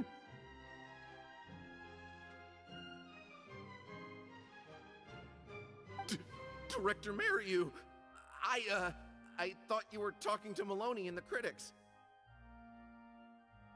Korantan and Armory have both finished their articles. I went to greet them as a mere formality, but you seem to have availed yourselves of my absence during the first half to defy me. What have you done? Was that really Lynette playing the lead role? Well done, Director. You saw through it. Ta-da! Ta-da! There he's Lynette's voice behind him. Beside her is the protagonist, but without the Director costume and Mariyu? mask. I was the one playing the lead role just now. I switched costumes and masks with Jillian so that I could be the protagonist's companion and stay out of the limelight.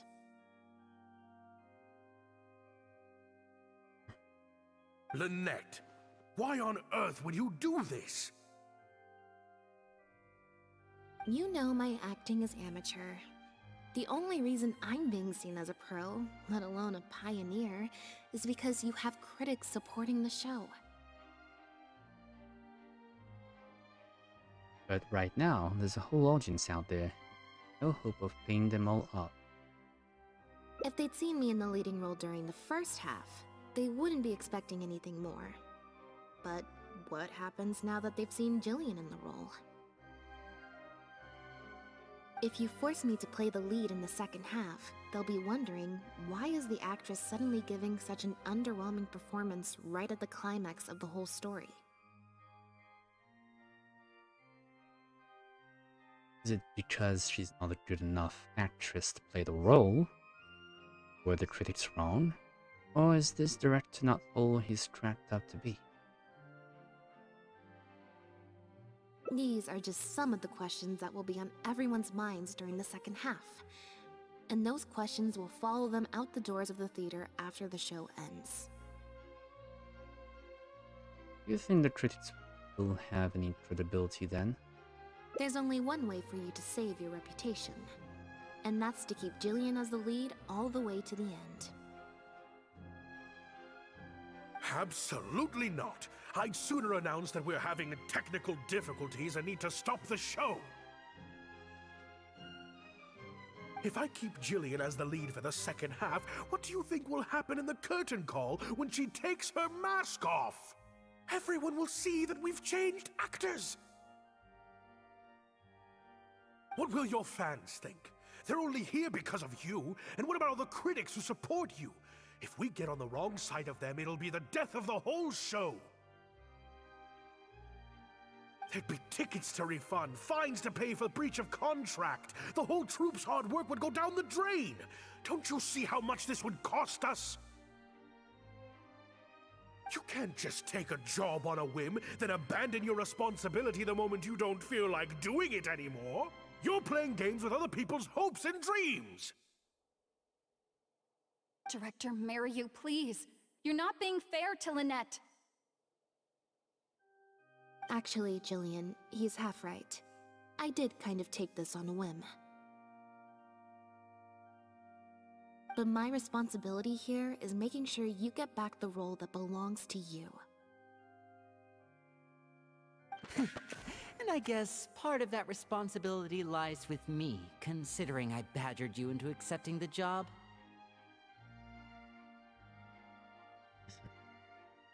Wait, Minnie's here. And I just found that responsibility lies with me considering I badgered you into accepting the job. Look who finally decided to show up. Bring all your props. Sorry I'm a little late to the show. Work's been keeping me pretty busy lately.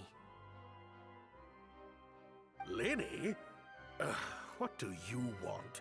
Do you think you can snap your fingers and make all my problems magically disappear?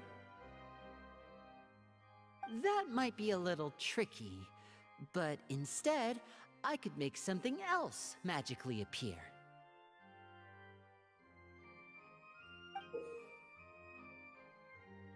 What's that? What's this?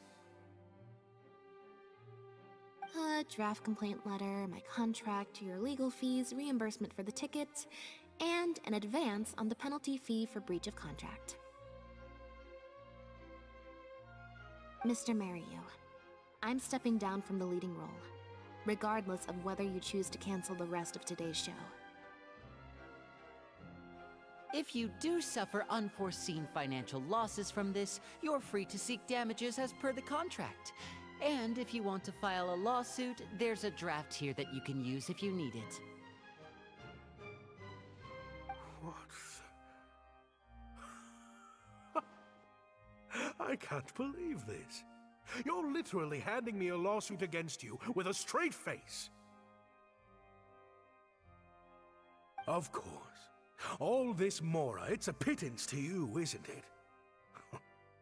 Must be nice to have the luxury of prior success and fame. Look at us. We're huge stars. One minute we want to go on stage. The next we feel like backing out of the contract. But that's okay. We're famous. We can afford it. You have no respect for other people's work. You're treating other people's hopes and dreams like a big joke. You don't give a hoot how much this show means to other people. You don't even care that the whole production might have to shut down because of you. That's not true. I do care. And I'm under no illusion as to how much this show means to you. Oh, brilliant deduction there. Of course it means a lot to me. This is my show. That's the only reason I asked you to be in it in the first place. Really? Then why do your eyes tell a different story? The way you look at me, it's full of contempt. Almost as if I've destroyed your work of art. Oh. So it was Mariyu. He's the one who was looking at the attempt. What? I would never think that. A couple days ago, I asked some associates to do some digging for me. I was interested to know who else you invited to play the lead apart from Lynette. Surprise, surprise. Turns out that all the other famous actresses you asked either had prior commitments or weren't a good fit for the role. They all turned you down. And I would have turned you down too, if not for an unlikely set of coincidences. You didn't send those invitations because you were looking for a better actress than Jillian, but because your investor wanted a big name in your show, right? Director Mariyu.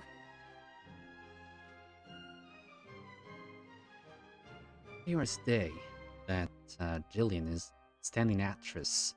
Fame was the chief factor, and that was the one thing she had. To get Maloney on your side, you chose to make Jillian the understudy, and then look for an opportunity for her to take the lead. But then, Lynette actually accepted your invitation, and her acting debut was sure to attract attention. I bet you were torn at first, weren't you? Do you stick to the tried and tested formula? Choose Lynette, use her celebrity to get the critics on your side so that you and your investors can line your pockets? Or do you choose Jillian, so that you and your longtime collaborator can stage the show of your dreams, the original, unedited version of The Lost Puppet? Whether you did it because of pressure from your investors or because you were lured in by the money, ultimately, you betrayed yourself by choosing Lynette. Oh, I didn't. I didn't betray myself.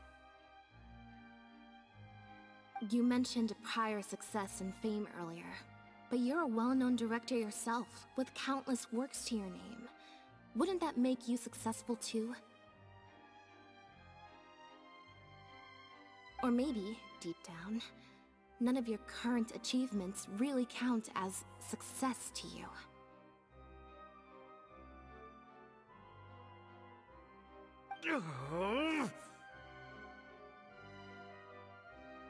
Right now, you have an opportunity to send Jillian onto that stage and perform the second half as you always imagined it, faithful to your original script. Your work would be displayed for all of Fontaine to see, in its true, perfect form. Did you say perfect? Will you keep pursuing a kind of success that you don't value at the cost of your own artistic integrity? Or will you act now before Maloney and the critics can protest and make your dream come true on the stage? And Jillian's dream. In fact, the dreams of the whole troupe. The whole troupe?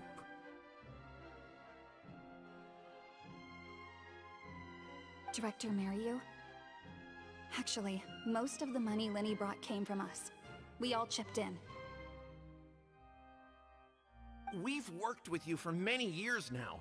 Your troupe has been here for you all the way from the empty theaters where we first performed to the Opera House today. We watched as you slowly started down a path you used to despise. The path of powerful connections, drinks receptions, backdoor deals with critics, and collaborations based on fame instead of talent. But this is just a temporary measure. I did it for the good of the troupe. And besides, this is how the whole industry works. Everyone else is doing it. Yes, we know. Back when you started, you had to bite the bullet and do these things to keep the troupe afloat. But then what happened? You began to embrace these methods more and more, becoming so reliant on them that every show you put out is overhyped by the media, and every script you write is edited to suit some celebrity's needs. Surely you must have noticed what's happening. While we've been performing at bigger and bigger theaters with each show, the applause is getting quieter and quieter each night, and the criticism from people who've seen the show is growing. Maloney's friends are sycophants. They don't care if the audience is disappointed because the show doesn't live up to their glowing reviews. They praise the things they like and skirt around the things they don't.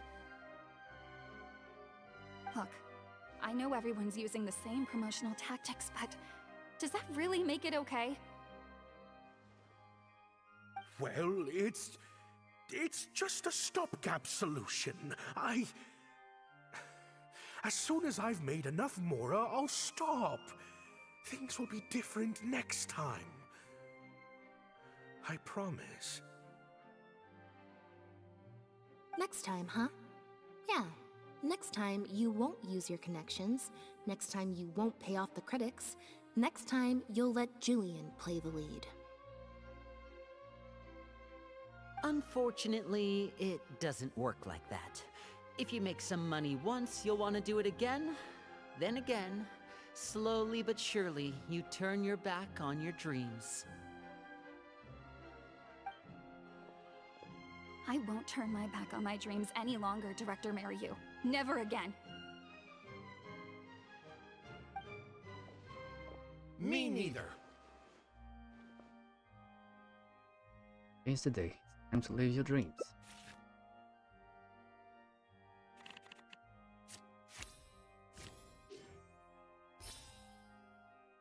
Yeah.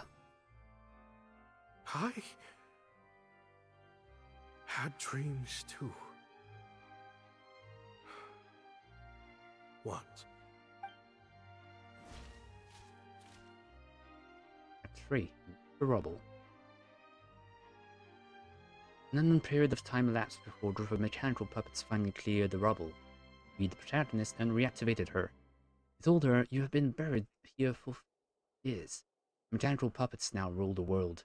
It turned out that the puppets who had started the uprising were none other than the protagonist's companions, whom she had rescued all those years ago. The protagonist was now revered as a hero by all of puppetkind. Mechanical puppets asked the protagonist what she wishes for. She only wishes for one thing.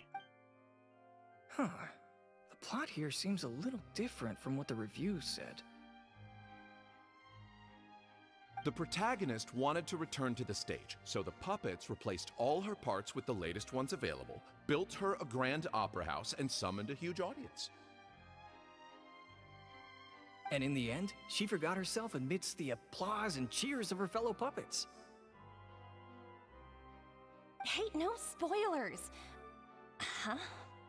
Wait, hang on, that's not even what's happening. The set has changed back to the one from the first act. Oh, Archons, please let this work out. No need to be so nervous, Director Mariu. We only told you Lynette would be quitting the show to get you to make a decision. We wanted you to believe that this show would have to end after today, no matter what you decided. But in truth, I believe that if we choose our words carefully, there's no reason we can't get Maloney to come around and keep the show going. That is putting his parents at fooling people to work. You should definitely keep in touch. You really thought this plan through. But I'm not upset about what you've done. What's worrying me now isn't how Maloney will react or whether the show will get cancelled. It's the audience.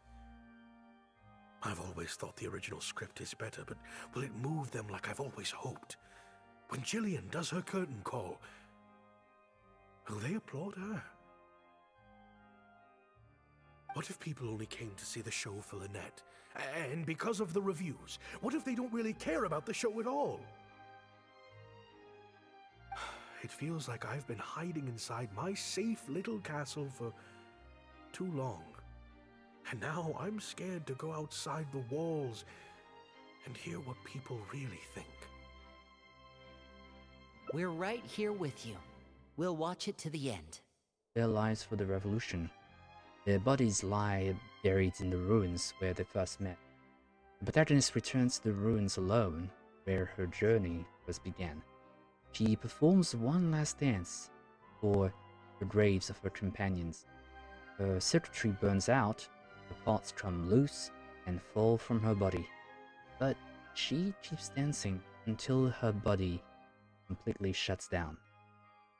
It has taken her thousands of years, but at last, it's finally found reason for dancing. Wow. Okay, this ending is much better. Okay, resounding success from the audience. I love how they brought back the set from Act 1 and gave it a whole new meaning. What a fantastic twist.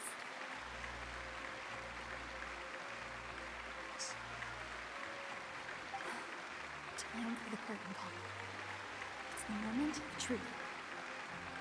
The applause continue after I take off the mask.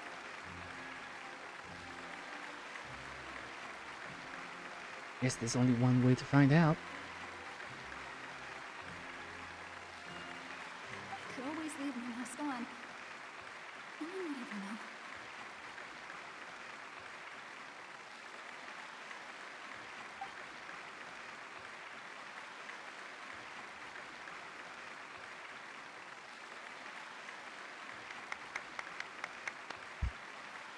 If it's Farina uploading, of course they're going to. Yeah. Yeah.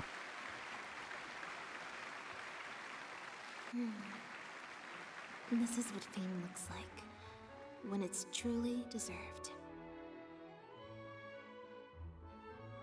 Ooh.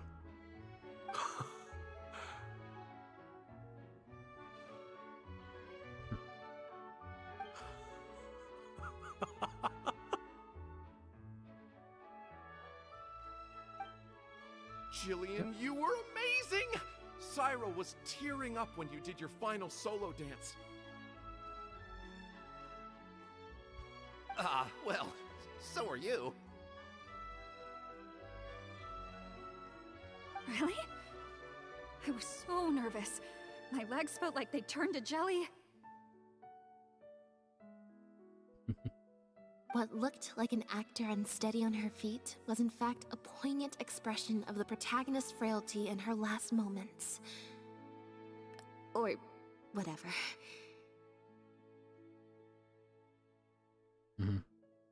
Oh no, don't teach any more of that.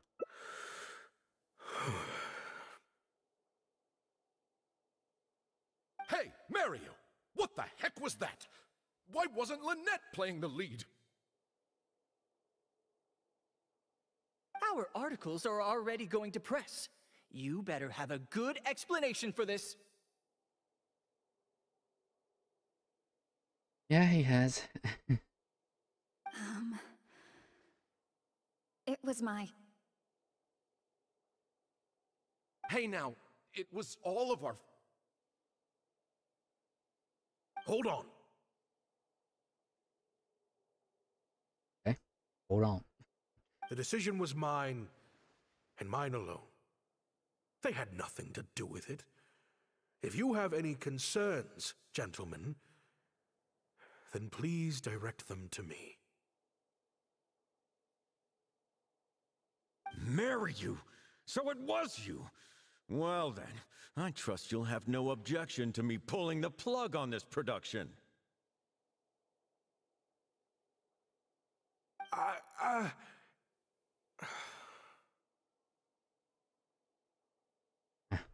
Oh. Well, his worst fear is coming true. Time for Act 5. Director Mariu, Mr. Maloney, what on earth is going on? Why was Lynette not in the lead role? Okay. The old switcheroo. Okay.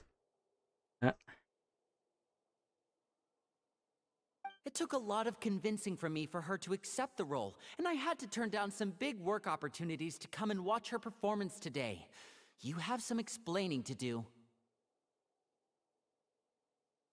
Lenny, it was all his idea. Marry you. Explain yourself. Wait! Blinny, as a matter of fact, this was a piece of performance art. In this play, the masks and costumes serve to obscure the differences between characters, and by extension, the difference between human and machine. We took that idea to the next level with an actor swap, blurring the lines between one performer and the next. So it's in service of the ambitious artistic goals of the production. What? It's similar to deceiving the audience in a magic show. We employed this technique as a means of breaking the fourth wall. It allows the audience to more intuitively understand the cognitive dissonance felt by the protagonist as a machine trying to reconcile the notion of her humanity. The audience's experience mirrors the protagonist's own confusion and becomes part of the artistic performance itself. Yeah. Hold up. What is this nonsense? Oh, I see. Well, bravo, Director Mariu. You even had me fooled. That's probably more because you just don't really understand avant-garde art very well, Lenny. Maybe so, maybe so. Well, perhaps it went over my head, but I'm sure our experts here saw the whole thing coming a mile away.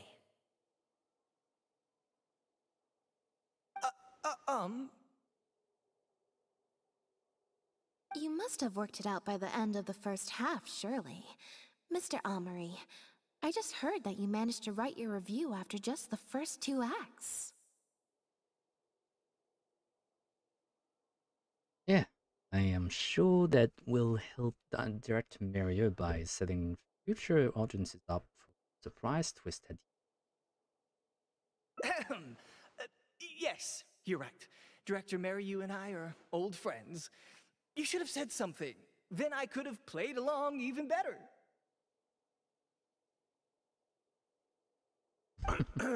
Yes, well, to deceive the audience, you must first deceive your closest companions. I have to give credit to Lynette and her experience in performing magic. That's what inspired me to take my art to the next level. Hmm? You mean your show was partly inspired by Lynette's background in magic? Well, in that case, I'll have to plug it to everyone I know. Yeah. Unfortunately, I think Mr. Maloney is going to cancel the show.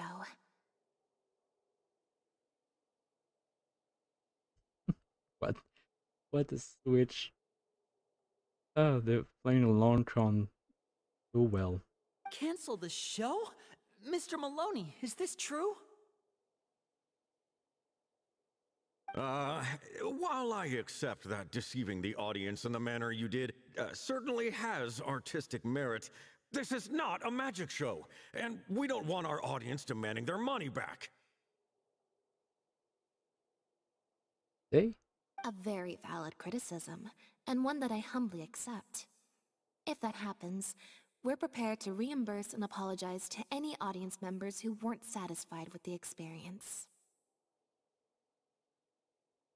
Yeah.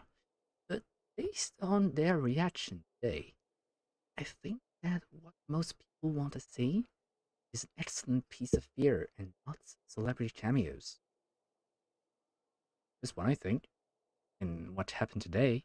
Plus, it looks like Jillian is better than me at delivering the excellence people want to see. I'm sure audiences will be very happy with the show if she's allowed to stay in the leading role. Yeah. Some reviews have said that Lynette's gave the performance of the year. Didn't you say Jillian's performance of a lifetime? Maloney, I believe there should still be time to tweak my article. From the look on Lynette's face, I think she's being sincere. Oh, one other thing. We managed to get a meeting with Lady Farina earlier. All thanks to the Traveler's reputation, of course. Yeah. Anyway, she agreed to write a review focusing on Jillian's performance and the quality of the show as a whole. She promised to give her honest opinion.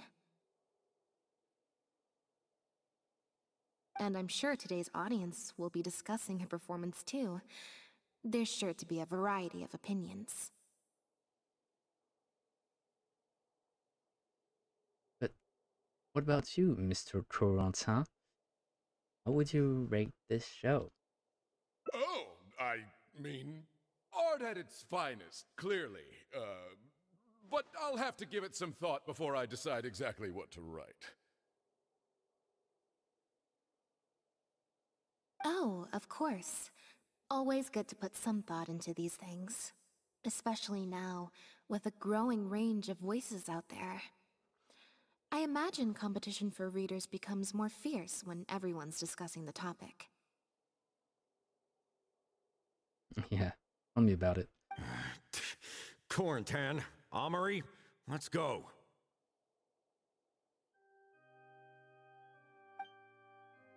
South-face Malone leaves critics tell Yunlin's Jesus. Alright. And talk to everyone.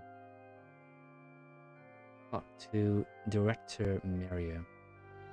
First, Let's talk to Jaik and Cyril. Do you think this move needs jazzing up a little? Not jazzing up, per se.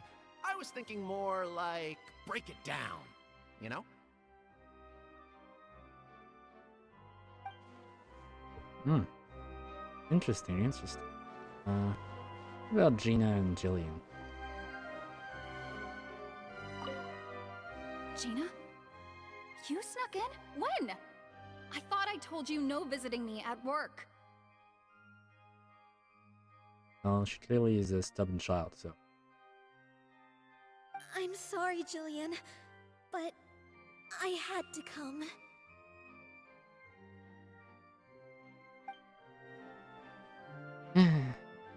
Younger siblings.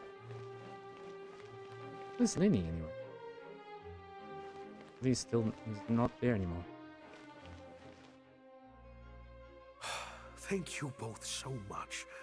Without the two of you, who knows how much further down that cynical path I would have gone. Yeah. I always told myself that once I'd made enough Mora, I'd get back to doing what I loved. But somewhere along the way, I started to lose sight of what that was.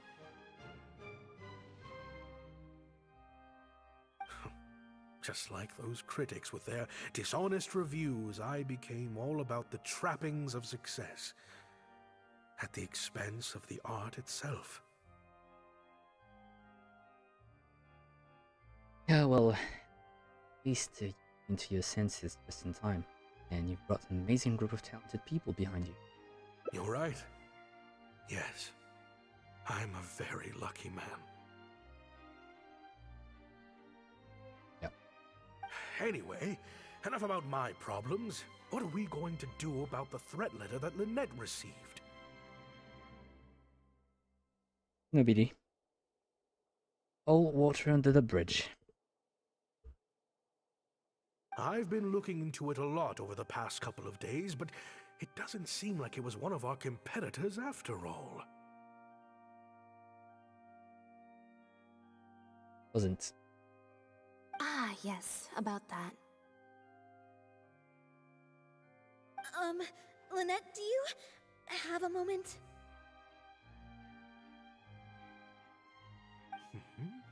Wait, you're Jillian's sister, right? I'm sorry. Gina insisted on coming to see Lynette. I couldn't stop her. Lynette, I'm sorry!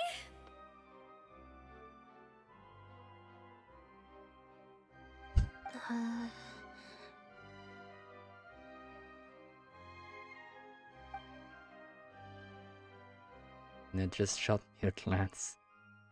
Yeah, that just shot me a glance. I think she's unsure which mode to use in this situation. That's just... Oh.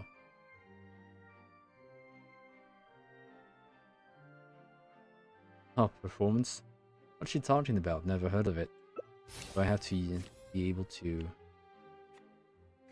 fix... Yeah, great. Worse. Yeah, me neither.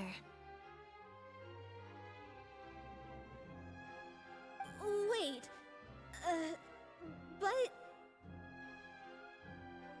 Oh, do you mean when we ran into you at the Fleuve Sandra? And you said some mean things to me? As I recall, you were only trying to look out for your sister.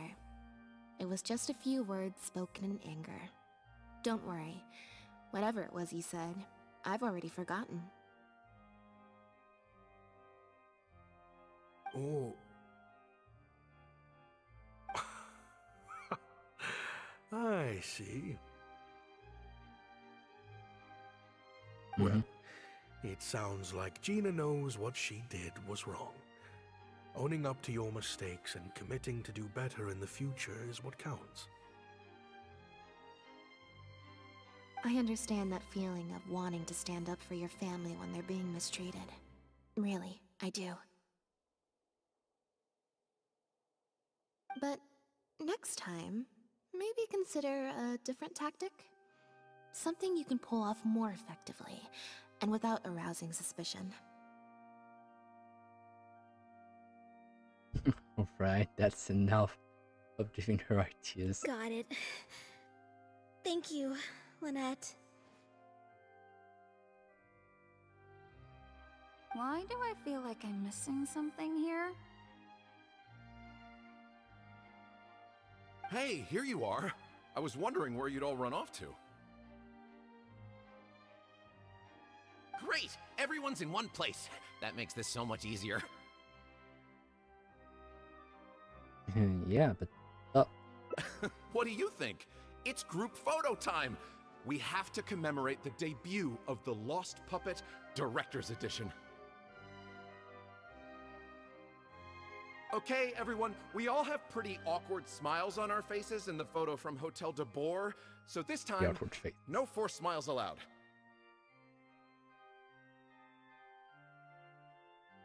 Oh, am I really not allowed to force a smile?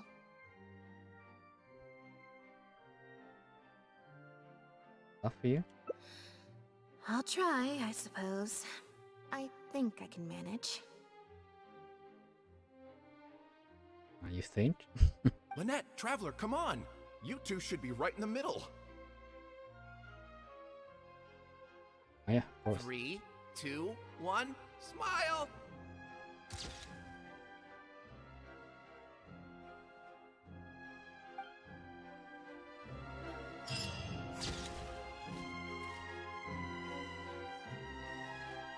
Oh, see?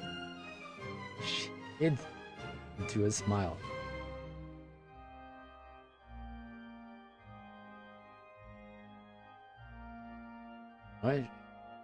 Why is she not looking at the camera? Why is she looking at us? A roaring success. A roaring success. Line of sight, a little bit off. Fine as long as your smile is genuine.